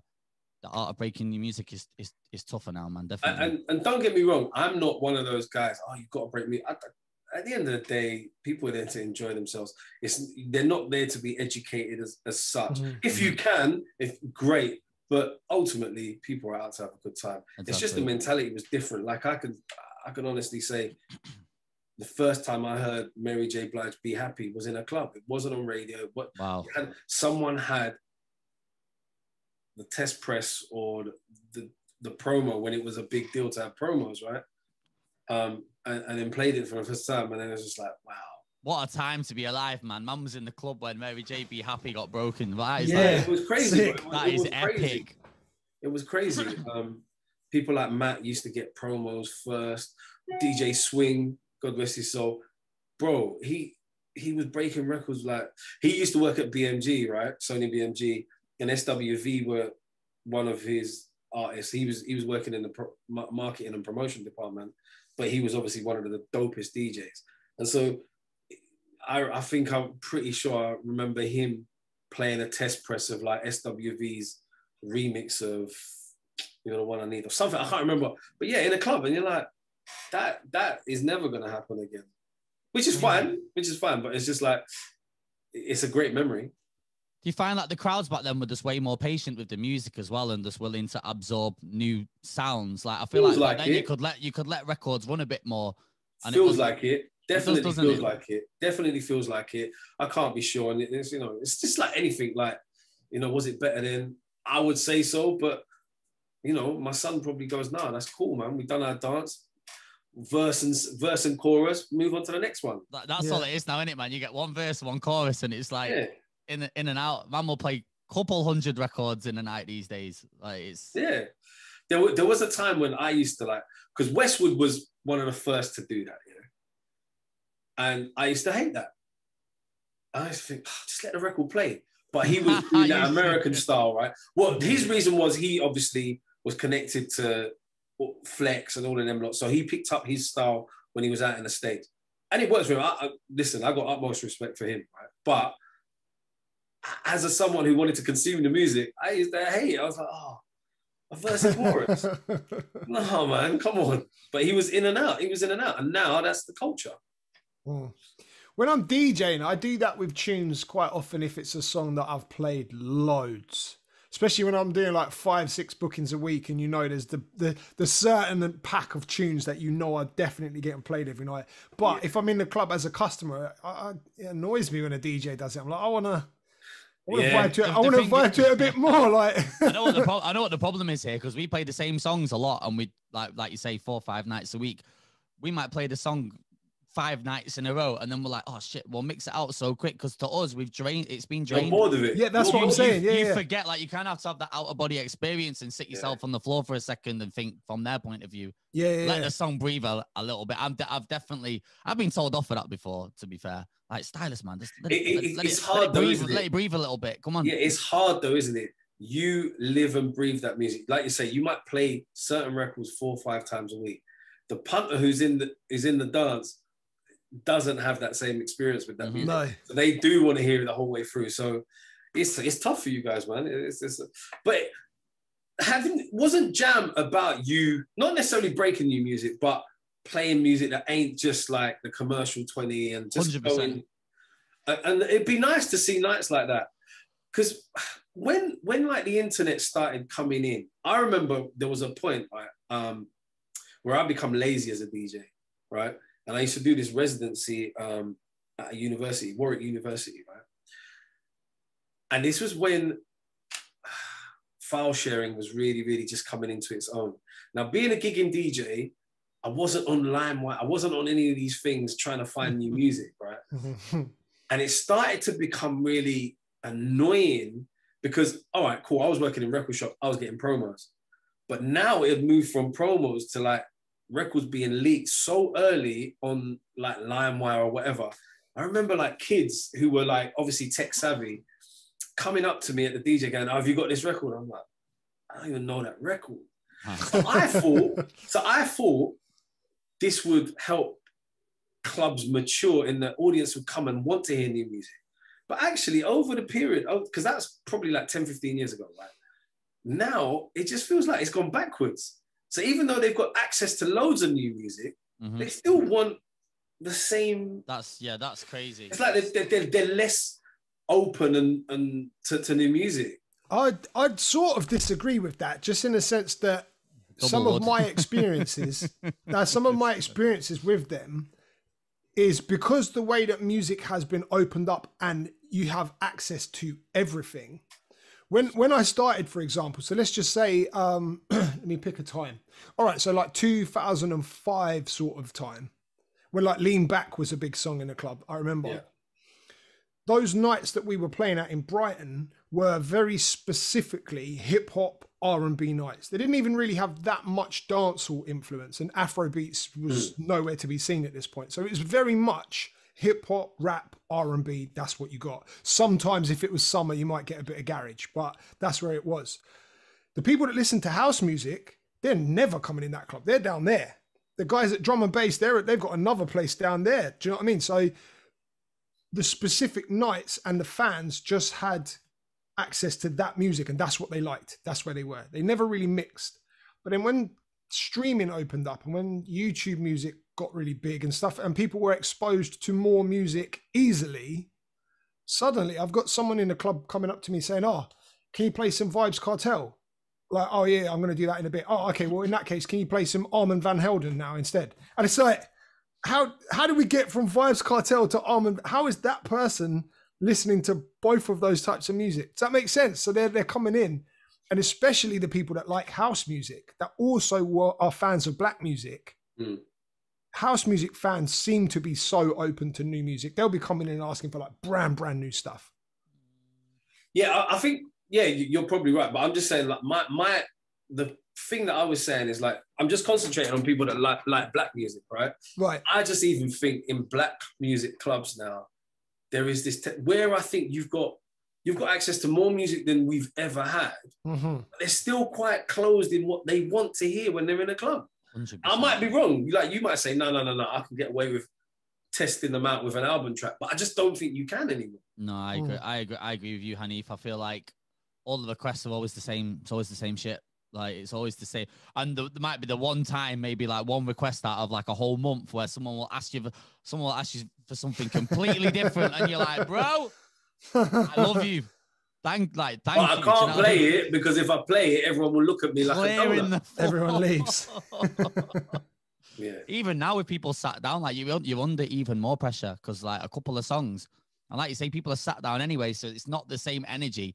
People are getting up and leaving, not just because of the DJ, it's because an hour or two, and it's semi-uncomfortable. Like, you know, I went out as a punter last weekend with the missus and some friends, and after like an hour or two, I'm like, this is not the one. I'm out. Unfortunately, that is the case, man. Backdoored it. Anyway, how's things with Milkshake anyway, Hanif? Like, we've not even touched on it. Like, probably the biggest. It is the biggest student night in the UK, right? It is. Yeah, I would say so. Yeah, definitely. It's great, man. On it. It's great. It's great. It's like, see, I'm lucky. I do things across the spectrum, right? So I've got at one end, we're doing old school nights and, you know, loads of like 90s and noughties. I love soul. I love 80s soul. I do some nights that do that. But what's really, really beautiful is being able to be a part of something that is always youth orientated. So, you know, like I'm still connected to new music always. And I'm in my mid 40s, yeah? And I'm still connected. I know what's hot. I know what's going on. I know what artists to book. And it keeps you kind of match fit, man, having a student night. It really, really does. Even for you guys as a DJ, you could quite easily not be doing student nights and just focus on, you know, what's maybe age appropriate to you, but like you'd be lost. So yeah, Milkshake is a great institution. I'd be gutted if it ever, you know, wasn't around. But it's brilliant, man. And being involved with 18-year-olds and seeing what they want and always trying to be up on what they want is really, really, it's good. It's good for you, man. Must definitely keep you on your toes. Yeah, it's brilliant. It's brilliant. I mean, you won't see me in the club because they'll be like, this is someone's uncle. What's he doing here?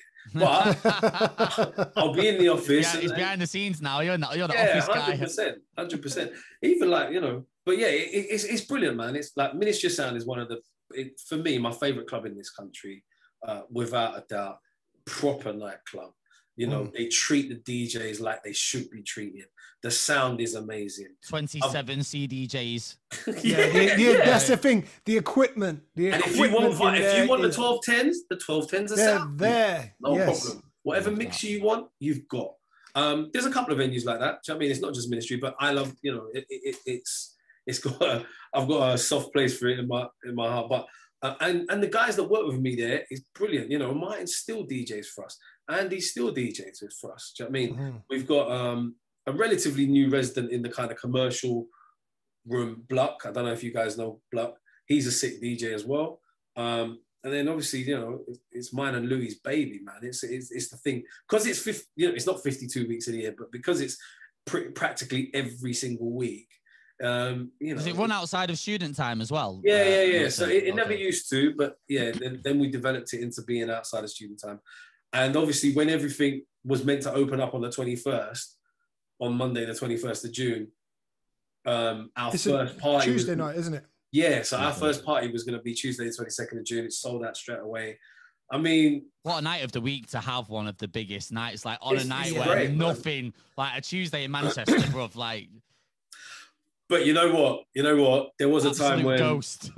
Yeah, it is. But you know, there's been periods throughout the 16, 17 years where we were competing. I mean, you guys remember Rough Hill? Rough Hill came to London, made it. Rough Hill, wow.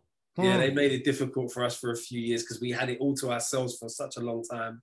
And you guys had them in Manchester. So yeah, no, we've had ups and downs, but it's been a constant and it is so good. You both know this, yeah? When you work with everybody is brilliant, on point. The venue, security, my DJs, all of our staff are amazing.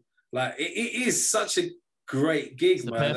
It sounds like you got the perfect marriage there, bro. It really, really is. And I've been very fortunate with that. And you know what, even how I got that night is just laughable, but here we are. Can we touch on that? Like, how does one manage to land their own event residency in a club like Ministry of Sound? Like, was it a case of just getting your stripes up and building through the ranks, like you said, just natural progression? Yeah, it was a natural progression. Not anyone can get their hands on that. And I didn't approach them; they approached me, right? And this is it, right? Oh, so, there you go. but the reason I'll tell you the reason, yeah, and you'll laugh your heads off, yeah. So they used to do a Wednesday night. There used to be a night called. There's a promoter from Leeds. I don't know if you guys work in Leeds at all, but there used to be a student promoter called Taking Liberties. Right? Yeah, I've worked for them a couple of times. Right. Okay. So the original guy who ran that 20 years ago, he came to London. I don't even know the guy. And he approached Ministry. I can't remember what the night was called, but whatever the night was called, they used to do a Wednesday night. It was all right. It did all right. Going a bit deeper into the thing, the guy pulled a fast one. He shut his company down so he could avoid paying taxes or some stuff like that. And then he tried to reopen, bump the printer, bump all these suppliers, maybe the DJs, I don't know. But I know he done all that, yeah. And then he tried to reopen and he approached Ministry, and Ministry said, no, we're not working with you, man. He didn't bump them, obviously, but they just didn't like just bad vibes, his mentality. Yeah, they didn't like the energy. But his 2 event managers that he brought to Ministry then like really liked them. A guy called Ben and a guy called Andy, right? And they were wicked. They were young guys. They both studied in Leeds and they worked for Taking Liberties up there. They came down to London to run it for the guy. I think the guy's name was Jim, who owned Taking Liberties. But anyway, they ran it on the ground. They didn't obviously have anything to do with like what this guy did back in the background in the finances. They just were really young guys who were good promoters. And Ministry just said, look, we'd like to take you guys on. And you guys will carry on doing a student night. Maybe someone might, you know, I might these days say, oh, that's a bit dodgy. You guys bumped this guy by saying that he was bumping everyone, but then you took on his staff and ran a student night. So you know, maybe that's wrong as well. But they were running this student night. And I, at the same time, was running a student night in this club called, Dubl may have played it. Have you ever played at a club called Trap on Wardour Street? No, I don't know. Okay, cool. Well, anyway, me and 2 friends were running this student night on a Monday, and it was doing really good numbers. It started off small, but we was doing good numbers. Now, the 2 guys who used to work for Taking Liberties and now are working for Ministry, they'd been doing student nights for a couple of years. I think they hated it. Andy was more and more interested in working for the Saturday nights at Ministry. He was a house guy. He runs Saturday nights at Fabric. He went up the ladder. He became the guy that ran Saturday nights at Ministry before that, right? So he didn't want to do student nights anymore. And then the other guy, Ben, he's like the smartest guy I've ever met, I think, right? Even though he's a promoter, the club said, look, we want you to train up to be a manager at the club. He started becoming a manager. And this is how my life is so weird, right? So me and Trevor did a party with Chris Brown. Chris Brown's first performance in the UK. Wow. Shout out to a guy called Mervyn Lynn. He approached Trevor and said, look, Chris Brown's coming in. We're promoting him to do Run It. This is when Run It was going to be a single. Right, okay.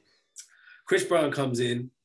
We want to do a party with him, right? So Trevor goes, Hanif will do it, right? Cool. We'd done a lick party at Ministry at this point, right?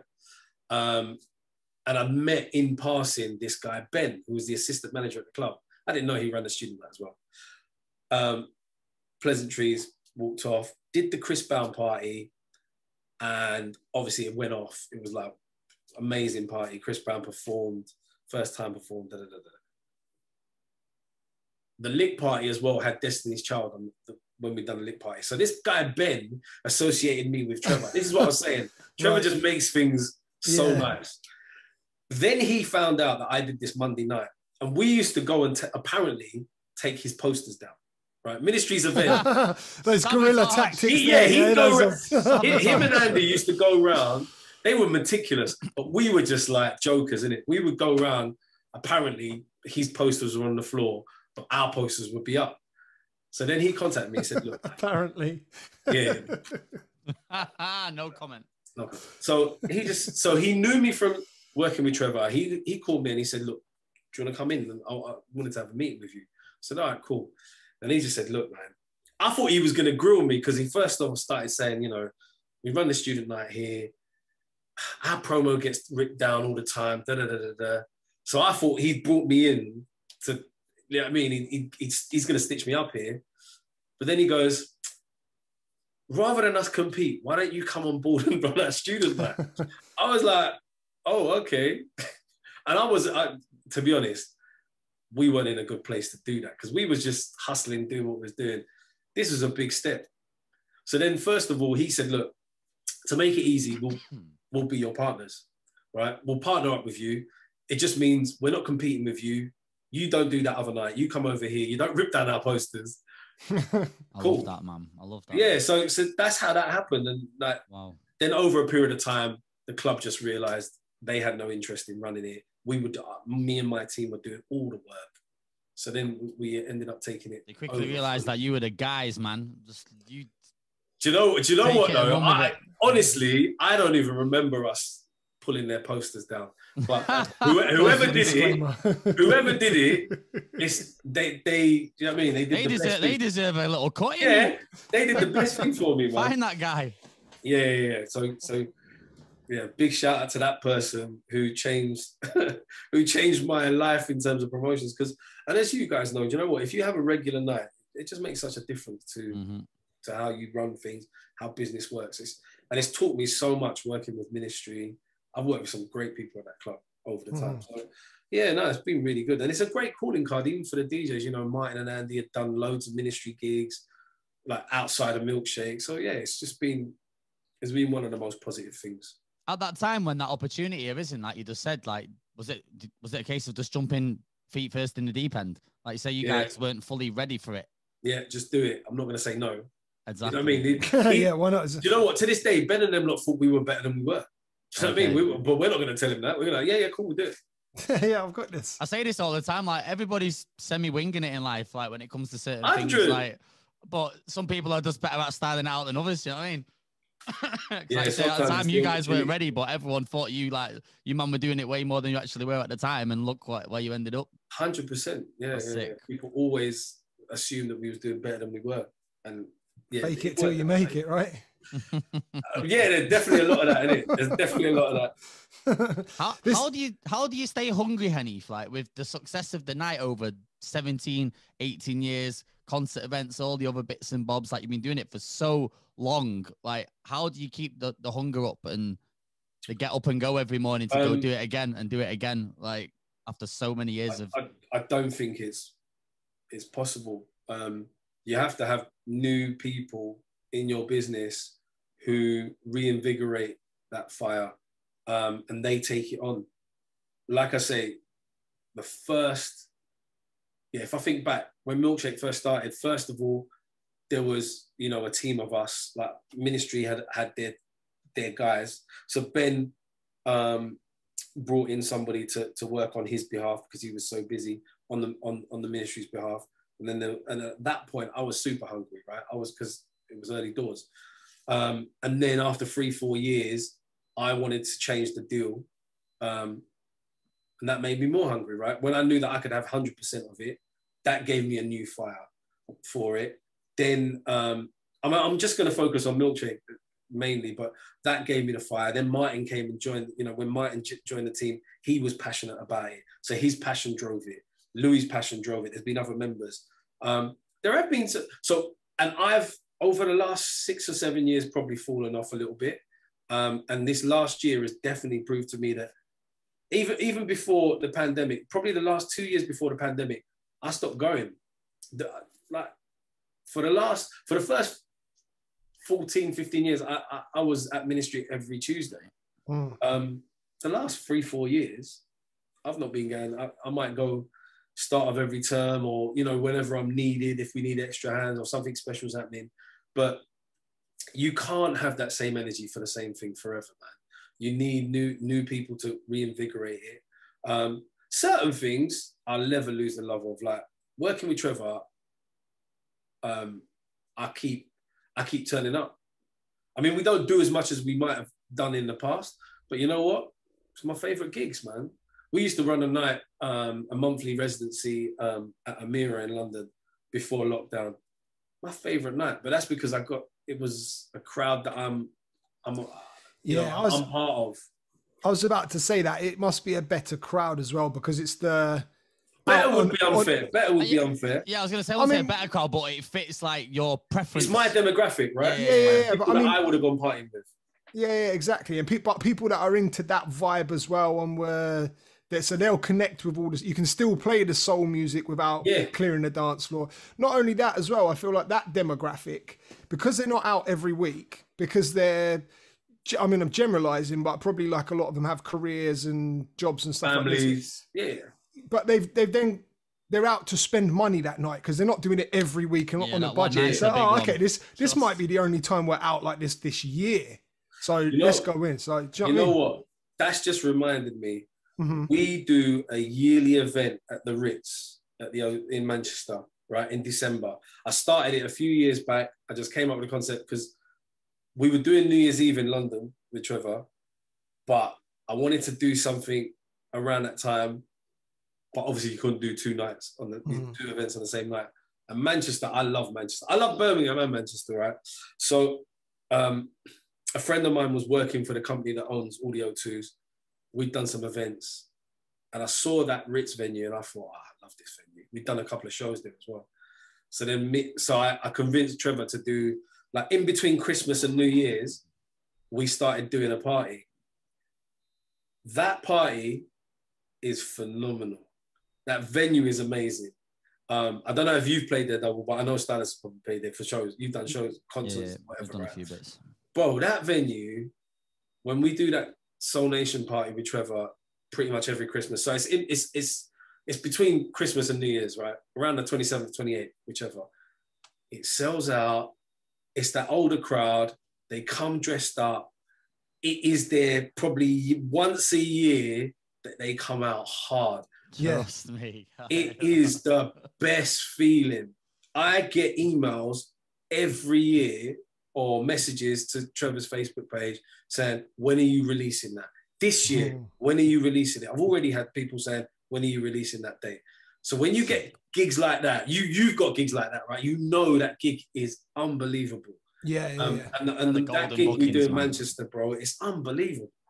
When the Ritz is full and like the all around the top is full. The top, it's nuts. Like the layout, like it's a proper old school classic venue. Like it's untouched. It's pretty. It's a little bit ruggedy, but like it works though. Like it works, man. And like the first year, I think we had. So I always try to book a guest. I think we had Damage the first year, and they tore the roof off. The last one we did, we had Bobby Valentino. He happened to be in London, so we took him up. And it's just like, it doesn't even matter about the PAs. I'm just saying, like, I try to put more into it because I feel like it's such a great gig. I want to give people the best night ever, and they usually do. And when you've got a night like that, you'll never get tired of it. You don't need to be reinvigorated for that one. So yeah, it just depends. You know what I mean? Like, yeah, the student stuff. I'll tell you what I love though. It's not the actual night. I love, my bug is coming up with a concept, coming up with this idea, you know, whether it be the artwork, the lineup, what, you know what I mean? How are you going to do that and deliver it? How, you know, clever ways to market it. That's what I really, really still love and enjoy. That's the hard bit though, isn't it? Yeah, yeah, it is. It sounds like every DJ needs a Hanif in their life, by the sounds of things, because that's all the stuff man. I'm no good at. Yeah, no, but you need a good team, and I just feel like, yeah, you said it before. You just need to do what you're good at. I think Stylus said, do what you're good at, and then maybe bring in someone who is better at the other bits. Yeah. And if you complement each other, it's brilliant. Yeah, I love working with people like that. You know what I mean? Who do things better than me. Bring them in. I think some people struggle with the delegation aspect, isn't it? Like you say, someone to try and take it on and do all of it themselves, when in reality is like sometimes you just have to sit and be like, look, I ain't too great at this. Like, let me just outsource over there. Have some young kids, Stylus, and that will force you to delegate. Yeah, I was going to say, oh, just you wait, my friend. Why are you trying to put me under pressure with this whole kids? I know. I'm shook when it comes to kids, man. I apologize about that. It's all right. I'm just not there, guys. leave that to mate, take your time. But yeah, no, I think, and that's another thing. You know what I mean? Your life changes. Like Dubl's, obviously, life has changed. You know, you've got family now. Yeah. I'm not saying that you're going to take your foot off the pedal, but you've got to have different priorities. In a way, it kind of forces you to, though. Really, I mean, it's something, and I'm very open about the fact that ever since, so my son's 8, he's nearly 9, and ever since the same age, yeah. Ever since, my eldest is the same age. Right. So ever since my son was born, I've struggled with getting the work-father balance, because it's okay, I want to be a great dad and I want to have all these memories. I know I want to be there as he's growing up, when he's taking his first steps, saying his first words, doing all this stuff. But I also have a job that's not, it doesn't look after itself. I don't just earn 9 to 5 money. I have to be on the pole, like all the time. My foot's got to be down. Do you know what I mean? Working. And that means being away for weekends. It means flying abroad for a couple of days to go and do these jobs, and missing certain key points of family life because I have to make a living. So that's where it is like, remember reading a book once that what was the book called? It was called Making It in Business Without Losing It in Life. And it was about that. It was about how to get that balance. Right? It was a really good book, and it changed my perspective. And from reading that book, I did sort of step back a little bit with DJing and take my foot off and focus on what was important with the DJing rather than filling my time with stuff that wasn't important, but added to DJ. Does that make any sense? Is it hard trying to find that balance? Like, as two people who've got like kids that are like 8, 9 now, like you've kind of been through the most of it, like trying to find that balance at first, obviously going 100 mile an hour, all of a sudden you've got someone else that you need to put before everything. Like, how did it change for you lot, and did you struggle with it at first? Well, I mean, you can go first, Hanif.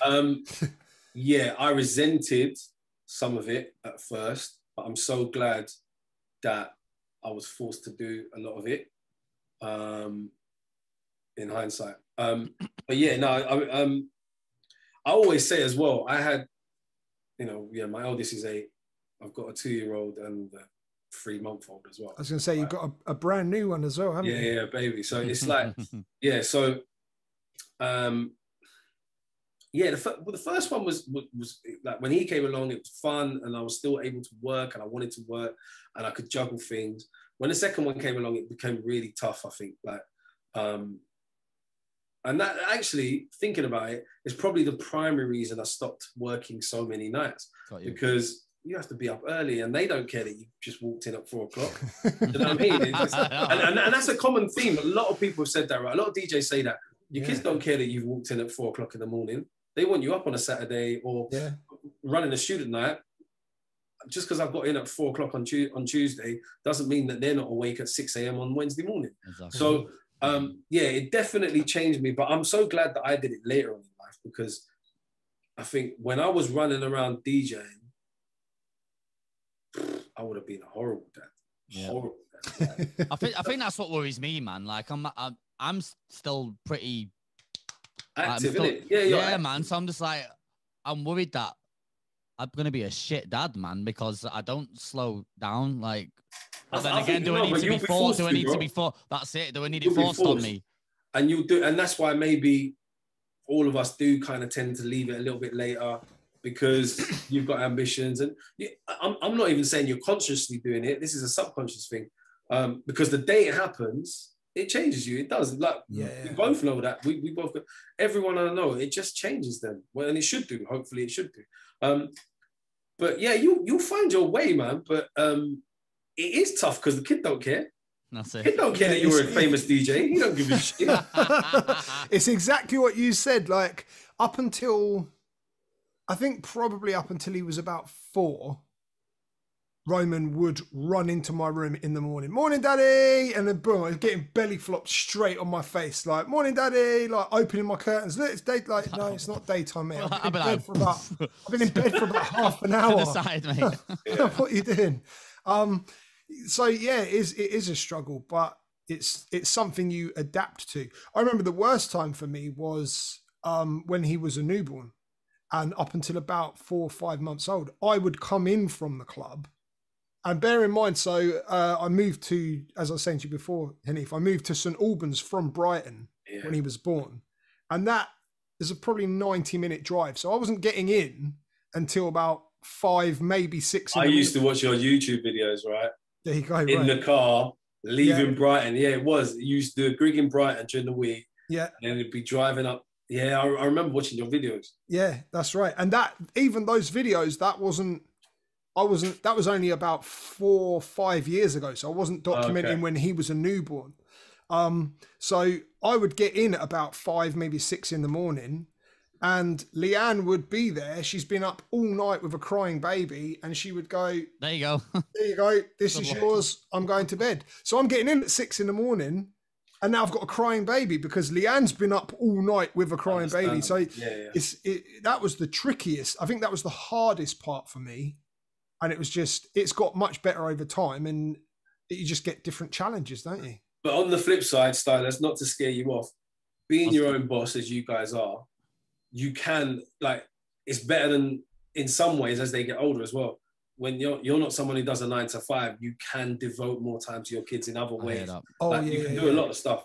So no, man, it's I just think, like, being a DJ, I sometimes think I definitely don't regret not having to graft as much as you lot do, because I do think, like, in this day and age, as much as like some DJs in the past, it's like football, yeah. Some old footballers, Ian Wright sitting there going, bloody hell, how much does that crappy striker at Crystal Palace get? He gets way more than he did, right? But it's a different time. I just, I don't know, maybe my analogy's gone a bit whiff, but I do not want to be a DJ in this day and age. I think you lot do a lot, man. Yeah, the battleground has changed massively. Yeah, and it's not even just DJing now. You've got to be a man of multiple talents, man. That's what I'm saying. You got to be able to do it I could just turn up. If you built your name up, right? Just turn up and DJ. No one's asking me to post anything. No one's asking me to video stuff for my own branding. No, I'm not doing any of that. I'm not doing a podcast because I'm just literally buying records, working out how I'm going to... Bro, if I'm really honest, yeah, and I can be honest now, I didn't even, for most of my time, I didn't even have decks set up. So I never used to practice. I literally used to work out what record I'm going to play when I get to the club. And, oh yeah, you know that obviously what's going to go with what. I didn't practice. In this day and age, mate, fuck, you know. Yeah, it's different The wild thing about it now is, in the times we're in now, you almost have to build your fan base online. You have to build a virtual fan base to make it equate to a club booking. Bro, it's how wild. do you know? How do you know in my day how many people have actually turned up to see Hanif DJ? You don't. No, it's true. It's true. I don't have to justify it. A lot of the time now, how many followers has he got? Yeah. If he posts, how many likes do they get on a post? Some days it's tiring, man. Like, I would not want to be that guy. Bruv, listen, I'll play the game most times, man. But then you have days where you're just like, bruv. No, I know that. Do you know what? I'm just on it right now. Like, Stylist, you know what? I say all of that because I'm always an advocate for the DJ, right? Because I've been a DJ, right? But I'm coming up against. I sometimes argue with people that I'm working with.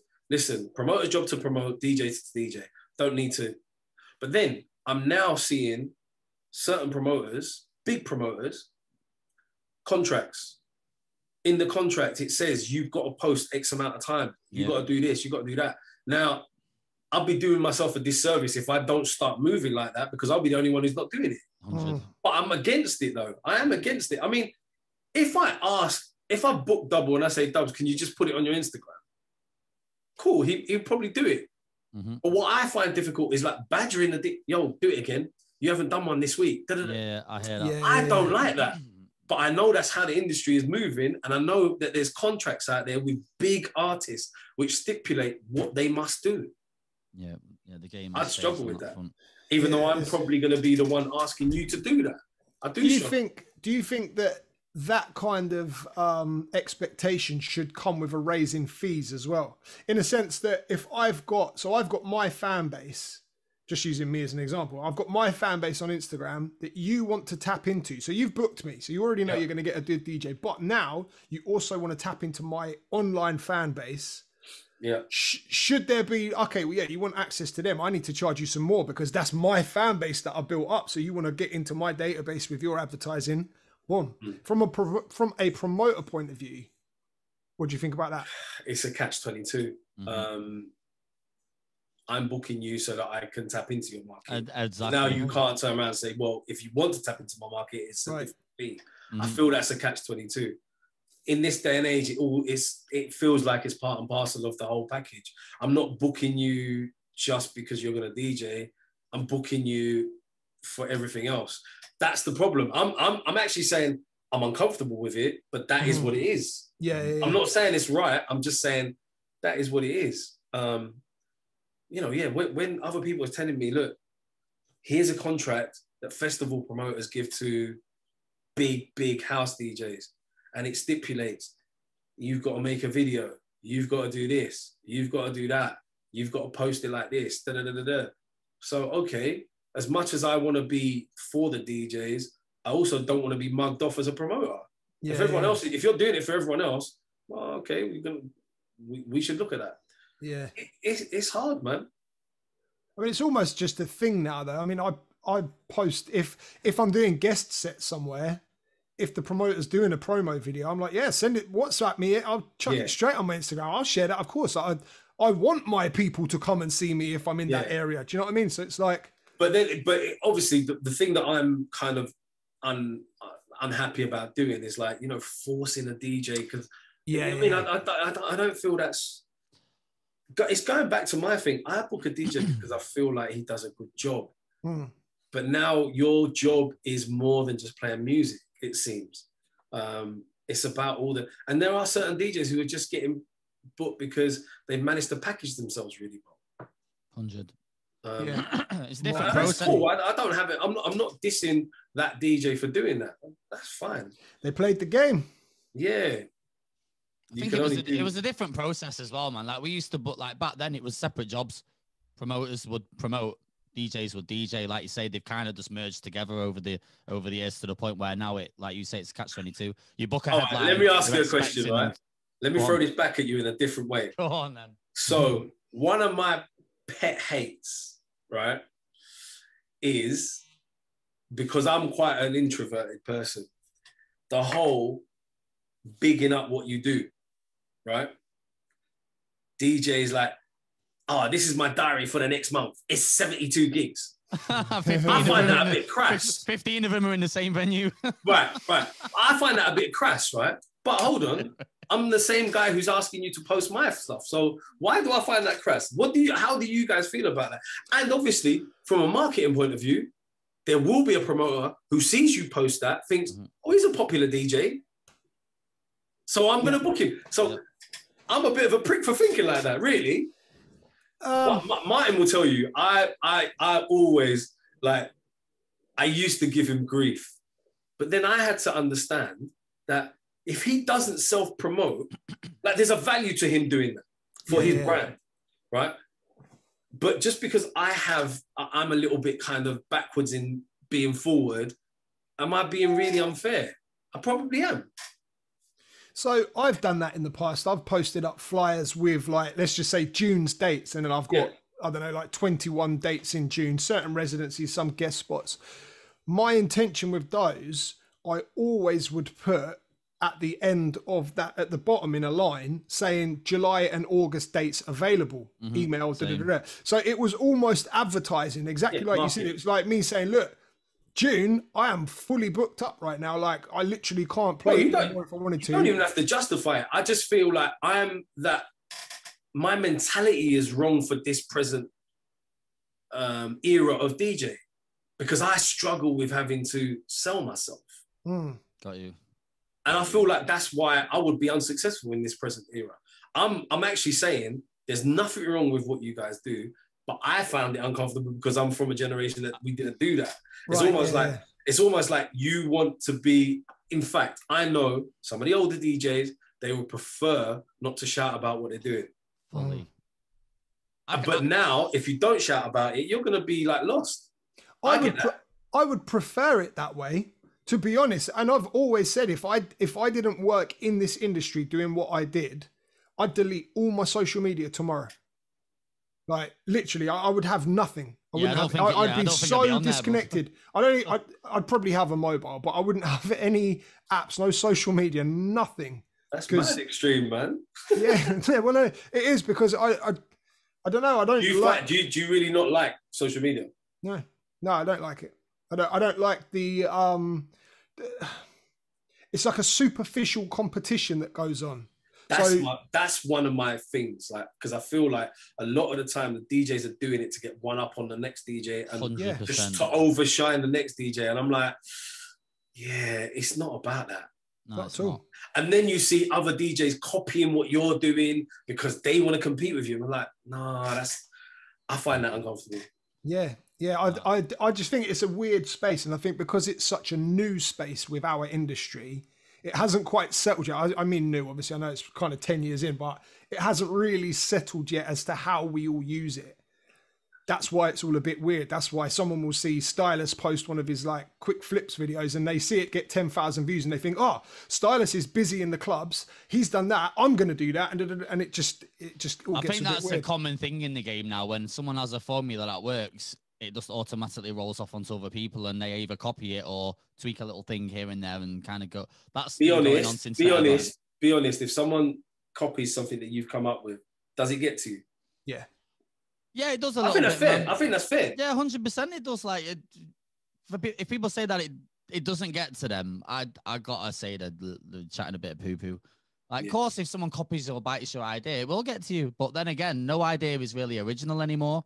It's I also agree with that. It's either been done in a different form or a different way. Like, nothing is really super original now. Like, everything's been done at some point. Do you know what I mean? So it's. I get what you were saying though. Like, I have moments where I'm like, I'm sick of promoting myself. Like, am I forcing this on people too much? I'm being too loud. It's too much over there. I spend all my time talking about football on Twitter these days. And then kind of just keep my DJing stuff over on like Instagram and my mixes and whatnot on YouTube and Twitch. And Twitter's kind of just my playground to say whatever the hell I want. But I agree, man. Especially if you're, like you say, more of an introverted character. Being loud on socials is the last thing you want to be doing. So it's, yeah, man. There's no right or wrong answer, is there? There's no right or wrong. That's the thing, I think. No, because some people thrive on Instagram. Yeah. And some DJs are doing really well. Even there's a producer, I can't remember what his name is, but he wears like a glittery mask. Oh, bro. Does the mashups and stuff. Yeah. Instagram is his playground, and TikTok, I'm sure, as well. Like, incredible, and his engagement and numbers are through the roof. And I'm sure whether he's a producer or a DJ or whatnot, his bookings will fly out soon as everything's open up. But like, yeah, for me, it's and then when he gets to the club and realizes he has to do that routine live, and it all goes absolutely western. I've got to stop being like my old man mentality. I think that's what it is. You just got to move with the times. Whatever. This is it, man. Like, moving with, like, you've seen a lot of generations now. Like, are you happy with the way everything is now, the new tech? Because it made your life a bit easier in regards to, like you say, running the events and whatnot. You kind of don't really need to. All right. If we just talk about how to run events, social media has made, like I said, I can sell out a bucket load of events before a student even gets from his living room on his laptop. Yeah, you can. You don't have to do it, mate. I had an old partner. We did. We used to do like events. Like, he was from Cardiff and he studied in Manchester, and I remember, like, going on road trips. Like, so we did Khalees once, right? Do you remember Majestic in Leeds? Majestic, right? wow, legendary club, right? Wow, mate. We used to like get in a car, poster boards, glue, poster, out until 6, 7 in the morning, being chased by cameras and council people. You think I missed that? No. Even to the point where, ticketing, I can, if you have a good relationship with Skiddle, like you guys do, or Eventbrite, they do so much marketing on your behalf. Yeah, it's become better. It's definitely, technology is not a bad thing at all. I mean, for DJs as well, we were so reluctant to move from vinyl to CD, then CD to digital. It's just, and now you guys, what you guys do with the equipment is nuts. It's absolutely nuts. Do you know what I mean? With a laptop and a mixer, it's nuts. So, I'm all for it, man. Why? I want to know what the next stage is. That's it. Like, where do we go next? I feel like now with this whole lockdown stuff, like with DJing, like this is like the next evolvement stage of nightclubs and events. But the one thing I've always said, and I think I've been proved right as well by this last year, yeah, because I've always said humans are, it's all about social interaction, yeah. You will never make that go online. That's the one thing. Like, as much as people have done online parties, Zoom parties, that feeling of being in a room with everybody else and experiencing music in the same way, I believe will never go. I believe there'll always be some form of human interaction. And that, from a business point of view, as a promoter, that's really important. I don't want it to go online. I don't enjoy that. I don't like that. So that's the one thing that has been reinforced by the last 12, 15 months is that, you know what, we want that social interaction. We want to be physically next to people who are sweating and listening to the same music. That's nothing. You can't beat being in a sweaty, like them underground clubs where it's a bit more intimate and everyone's kind of on top of each other, bit mosh pitty. Like that's exactly what Jam used to be like. It was the roof would drip like at some point in the night if it got too rowdy. They were the best nights, man. That's what you want, man, and you don't want this. What I find is quite, what's the word? Not stale, but very clinical. Sorry, you know, being at the other end of the screen. I mean, there's some great bonuses, like, you know, you can do Zoom calls and all this, and this is great. But to replicate going out, clubbing, I think the only way, I think you're right in the sense that physical presence in the club will always be a thing. But I do think the mainstream events will eventually, and I don't know how quickly or slowly this will happen, but it will coincide with how popular VR becomes. Virtual, yeah. So when virtual reality becomes as popular as Instagram and everyone has a headset and we sit down to do a podcast and we're all in the room together virtually with our headsets on, like this, but we just see each other as if it was physical, I think that's when you're going to start to see virtual reality events where you can literally stand in your bedroom, put your VR on, and you're in the club. Yeah, and everyone else that's joined that, and you've got the surround sound in your ears and the DJs connected. I think that's the future of clubs, of mainstream clubs, but I don't know. That could be like the 50-year future. Listen, I hope it's not in my lifetime because I am not on that. Well, I think it will be. As much as that seems logical, but I'm still holding out for the fact that we like that physical interaction, that social interaction in it face to face. I mean, VR, I mean, maybe it will be able to replicate that in years to come. I'm sure it will be, but yeah, we shall see, man. Before we finish up, I've got one question. This might sound like a proper wild question. There's a reason I've asked it, and it goes. Come on. No. It just goes. Do an owl hand and go, "Are you a bocat?" No, I'm not. We don't have any of them moments. Like, it goes back to your time working at Ministry. Obviously, you're still there, but I'm talking about the earlier days. There's a reason I'm asking this. Did you ever wear a bulletproof vest to work? What kind of a question? You didn't. I didn't. No. So the reason I've asked is, so do you know Michelle Hunter? Yeah. You know Michelle? She ran Smooth. I know there was a time for quite a while where she was promoting Smooth, which started, you might not know, it was like the biggest black music. I mean, it started off as garage, actually, didn't it? It was garage in one room, R&B and hip hop in the other room. Yeah. And again, another significant night. Yeah. Yeah, and she used to wear a bulletproof vest because she was out the front of Ministry promoting, basically. Yeah, I didn't do that night. So did it ever cross your mind, or was it just your night didn't have that kind of... It was to do with the style of night. Right. Okay. It never crossed. I was I had a very man, you know what? Them days I used to obviously go do you know what? There's a story. So there's a very famous kind of in-house story. Michelle worked her way up. She's a G, man. She worked her way up, right? She was a flyer girl to start with, I think, and then she ended up running the night. Yeah, she's a G. But there used to be stories, right? So this is deep in the garage days. One week, a doorman was shot. Yeah, shot in the arm. I think he didn't die. Was shot. The following week, it was the busiest night they've ever had, right? That era, it was a hype thing. Do you know what I mean? And Ministry, like Smooth, was the best. It was so amazing. Yeah, it was unbelievable. I mean, for me, I said Hanover Grand, yeah, because I went religiously when I was a student. It's probably to do with my age. But when that was Fresh and Funky on a Wednesday. But when Smooth was Smooth, when it was in its peak, right, it was the ultimate urban night, right? But it attracted a lot of the bad people. Do you know what I mean? Elephant and Castle as well, innit? So yeah. But it was like it was a time where all the doormen wore bulletproof vests, right? Ministry's doormen were known for being the most ruthless back then, and that's why Ministry was able to run that night because it was just so hardcore. But one thing that did happen that it did affect me, and no, I haven't ever worn a bulletproof vest.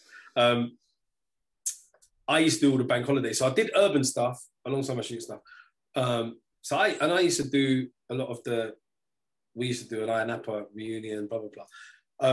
But I've always done Carnival weekend, right? The Carnival Monday, the bank holiday Monday of Carnival, always had the after party for the last 10 years, I think, right? Probably longer. One year we were sold out. And the night before, it was a night called Back to 95, which is a garage night. Mm-hmm. On the Sunday, bank holiday Sunday, I'm on the Monday, and we're sold out on the Monday, and I don't know why, and I think I touched on this before. I had some flyers left, so I thought, let me just come and fly out right this night. I was at Back to 95 anyway. It's a wicked night. It's such a great garage night, but there was an altercation inside, and two guys in the VIP ended up getting into something. Doorman ejected, one through the back gates, one through the front gates.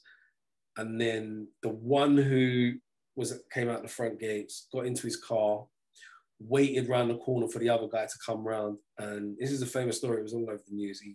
He when he saw, or one of his people told him that guy was outside, he drove around in his car. The car went onto the pavement. There's a massive pavement, like you could drive across the Ministry, and hit the guy. The guy went, 10 feet in the air, came down, died straight away. Wow. Oh, wow. And so the next day, my event was cancelled. So there were times in that garage era where it was hairy, man. The people that was out partying, and it was crazy. These guys were both drunk, and from what I understand, it was just like, someone just bumped someone in the VIP, and that was it. And they were so intoxicated, and they were, roadmen and whatever. So Ministry put on some amazing nights, but it came with some mad moments. So yeah, and I do remember, the venue manager, Michelle, people like that having to wear, because if you're going to stand on that front door, you had to wear a vest. Crazy. It was a recurring thing in Manchester that over the years, like whenever there was an event that got traction and became like the spot, you would always attract the idiots, man. It was just. Have you ever played at home? Did you ever play at home? Did you ever play at a nightclub called Home? No, I don't think so. No, not Home. Hacienda. I never played the Hacienda, man. Okay. Never got so to play again, there. Going back to very quick story before we go, right? When I was DJing, I was a student DJ. I was doing student parties all around the country. These guys booked Hacienda. First time I went to Manchester in my life, It was a weekday. It was a student night. Drove up there with my mates. And I remember the club had two massive wooden doors, right? I don't know what area of Manchester it was in. I wasn't that familiar. Hacienda's at the end of Deansgate Locks. Okay. It's an apartment block now. So right. So we get there. I'm outside with my record bag, waiting to go in. And it was so nuts in Manchester in them days. Basically, some of the local guys had turned up. They weren't going to be let in because the doorman had said, "Nah, it's a student night. You can't come in." They stood across the road, picked up bricks, and started chucking bricks. Bro, Manchester was a mad place. And I remember we're still on the other side of the road. I've got to go in and DJ. And the doorman, obviously they're not fazed by it because Manchester was a bad place. They just shut these massive, like huge wooden doors. And all you can hear is like these boys throwing bricks, like the local. Some Game of Thrones shit, that. Oh, it was but for me, I was like, hold on inside the doorman's. I'm not a bad, but I don't know what I'm doing here. In the end, they went away and then we got in. But yeah, that was my first experience of Manchester. Manchester was, it was so hood back then. Manchester had a really bad run, man, to the point where a lot of the doors were run by the gangsters. Like back in the day, it's completely opposite now. Like it's very chill compared to like 90s, 80s. But you know what? Can I ask you about that? Because I still get like when we do some of the shows, like especially some of the rap shows, like certain venues still really act up, or the doorman really act up. It's almost like the doorman, especially some of the black doormen, put the fear of life into the venue manager, who might be some, middle class, I'll say white, but you know what I mean? Just someone who's one or not two from the comments. culture. That's it, man. One or two comments from the door team to Suddenly, the management. yeah. I don't know, guys. I'm not sure about this. Not sure about this one. Like, yeah, I find that so frustrating. And so, most of the time, these guys that do the talking aren't even in contact with anybody. I don't know how they. It's these men they're on the front line, innit, Hanif? That's what it is. Them guys are on the front line, so like they're the first people that are getting a little like thinking, oh, this might bring the wrong crowd or whatever. So they express the concerns, which is enough to get you flipping shit locked off, mate. If you've got one of them managers who's a bit ropey. Yeah. Well, so going back to the point, although Ministry was bad, I don't think it's ever been as bad as Manchester. Oh my days! I'm getting my little dig in. You know what I mean? Well, Manchester now is very, very chill, man. Honestly. I told you, man. I love Manchester. I love Birmingham, man. It's all about people need to get out around the country, man. Birmingham is facts. Bro, last time I had a booking in Birmingham, I'm coming out of there taking pelters, mate. I don't know where you're going, man. We all need to pass through Silk's parties, man. They look amazing. Yeah, road trip. I am 100% up for that. Let's do a road trip. Definitely. Do that, man. Well, Hanif, thank you very much for your time, man. I can't believe we managed to. What have we grabbed? Like 2.5 hours of famous Hanif's time. This is amazing. I appreciate it, especially as I'm embarrassed to say when Martin and Andy asked me to do something for them very similar, I said I wouldn't do it. And so then when he heard that I was doing yours, he was pissed. Love that. I might have dropped you in it then. No, it's all love, man. Do you know what? It's really good, and I do watch your pods from time to time. I've seen a few because I know like Dubl was like, oh yeah, this is how we do the show. I was like, bro, I've watched it, man. He must be like, I already know this. Like, yes. Yeah, sometimes it gets really geeky, and I love that, man. I love that. Yeah, but sometimes you have super geeky, techie ones, and other times it can just be very banter. Like, but this is, do you know what? I keep extending it, but I do love like the camaraderie between so many of you DJs these days. It's really, really, really like refreshing because there was a time when DJs hated each other. I'm sure they still do, but it just feels like there's a lot more kind of there's a brotherhood there, man. So it's always good to see. Yeah, I hear that. That's a great shout. That's a great way to finish as well. Amazing. Thank you guys, man. I really appreciate that. Hanif, thank you, brother. Yeah, boy. My guy. I'll see you in a club somewhere soon.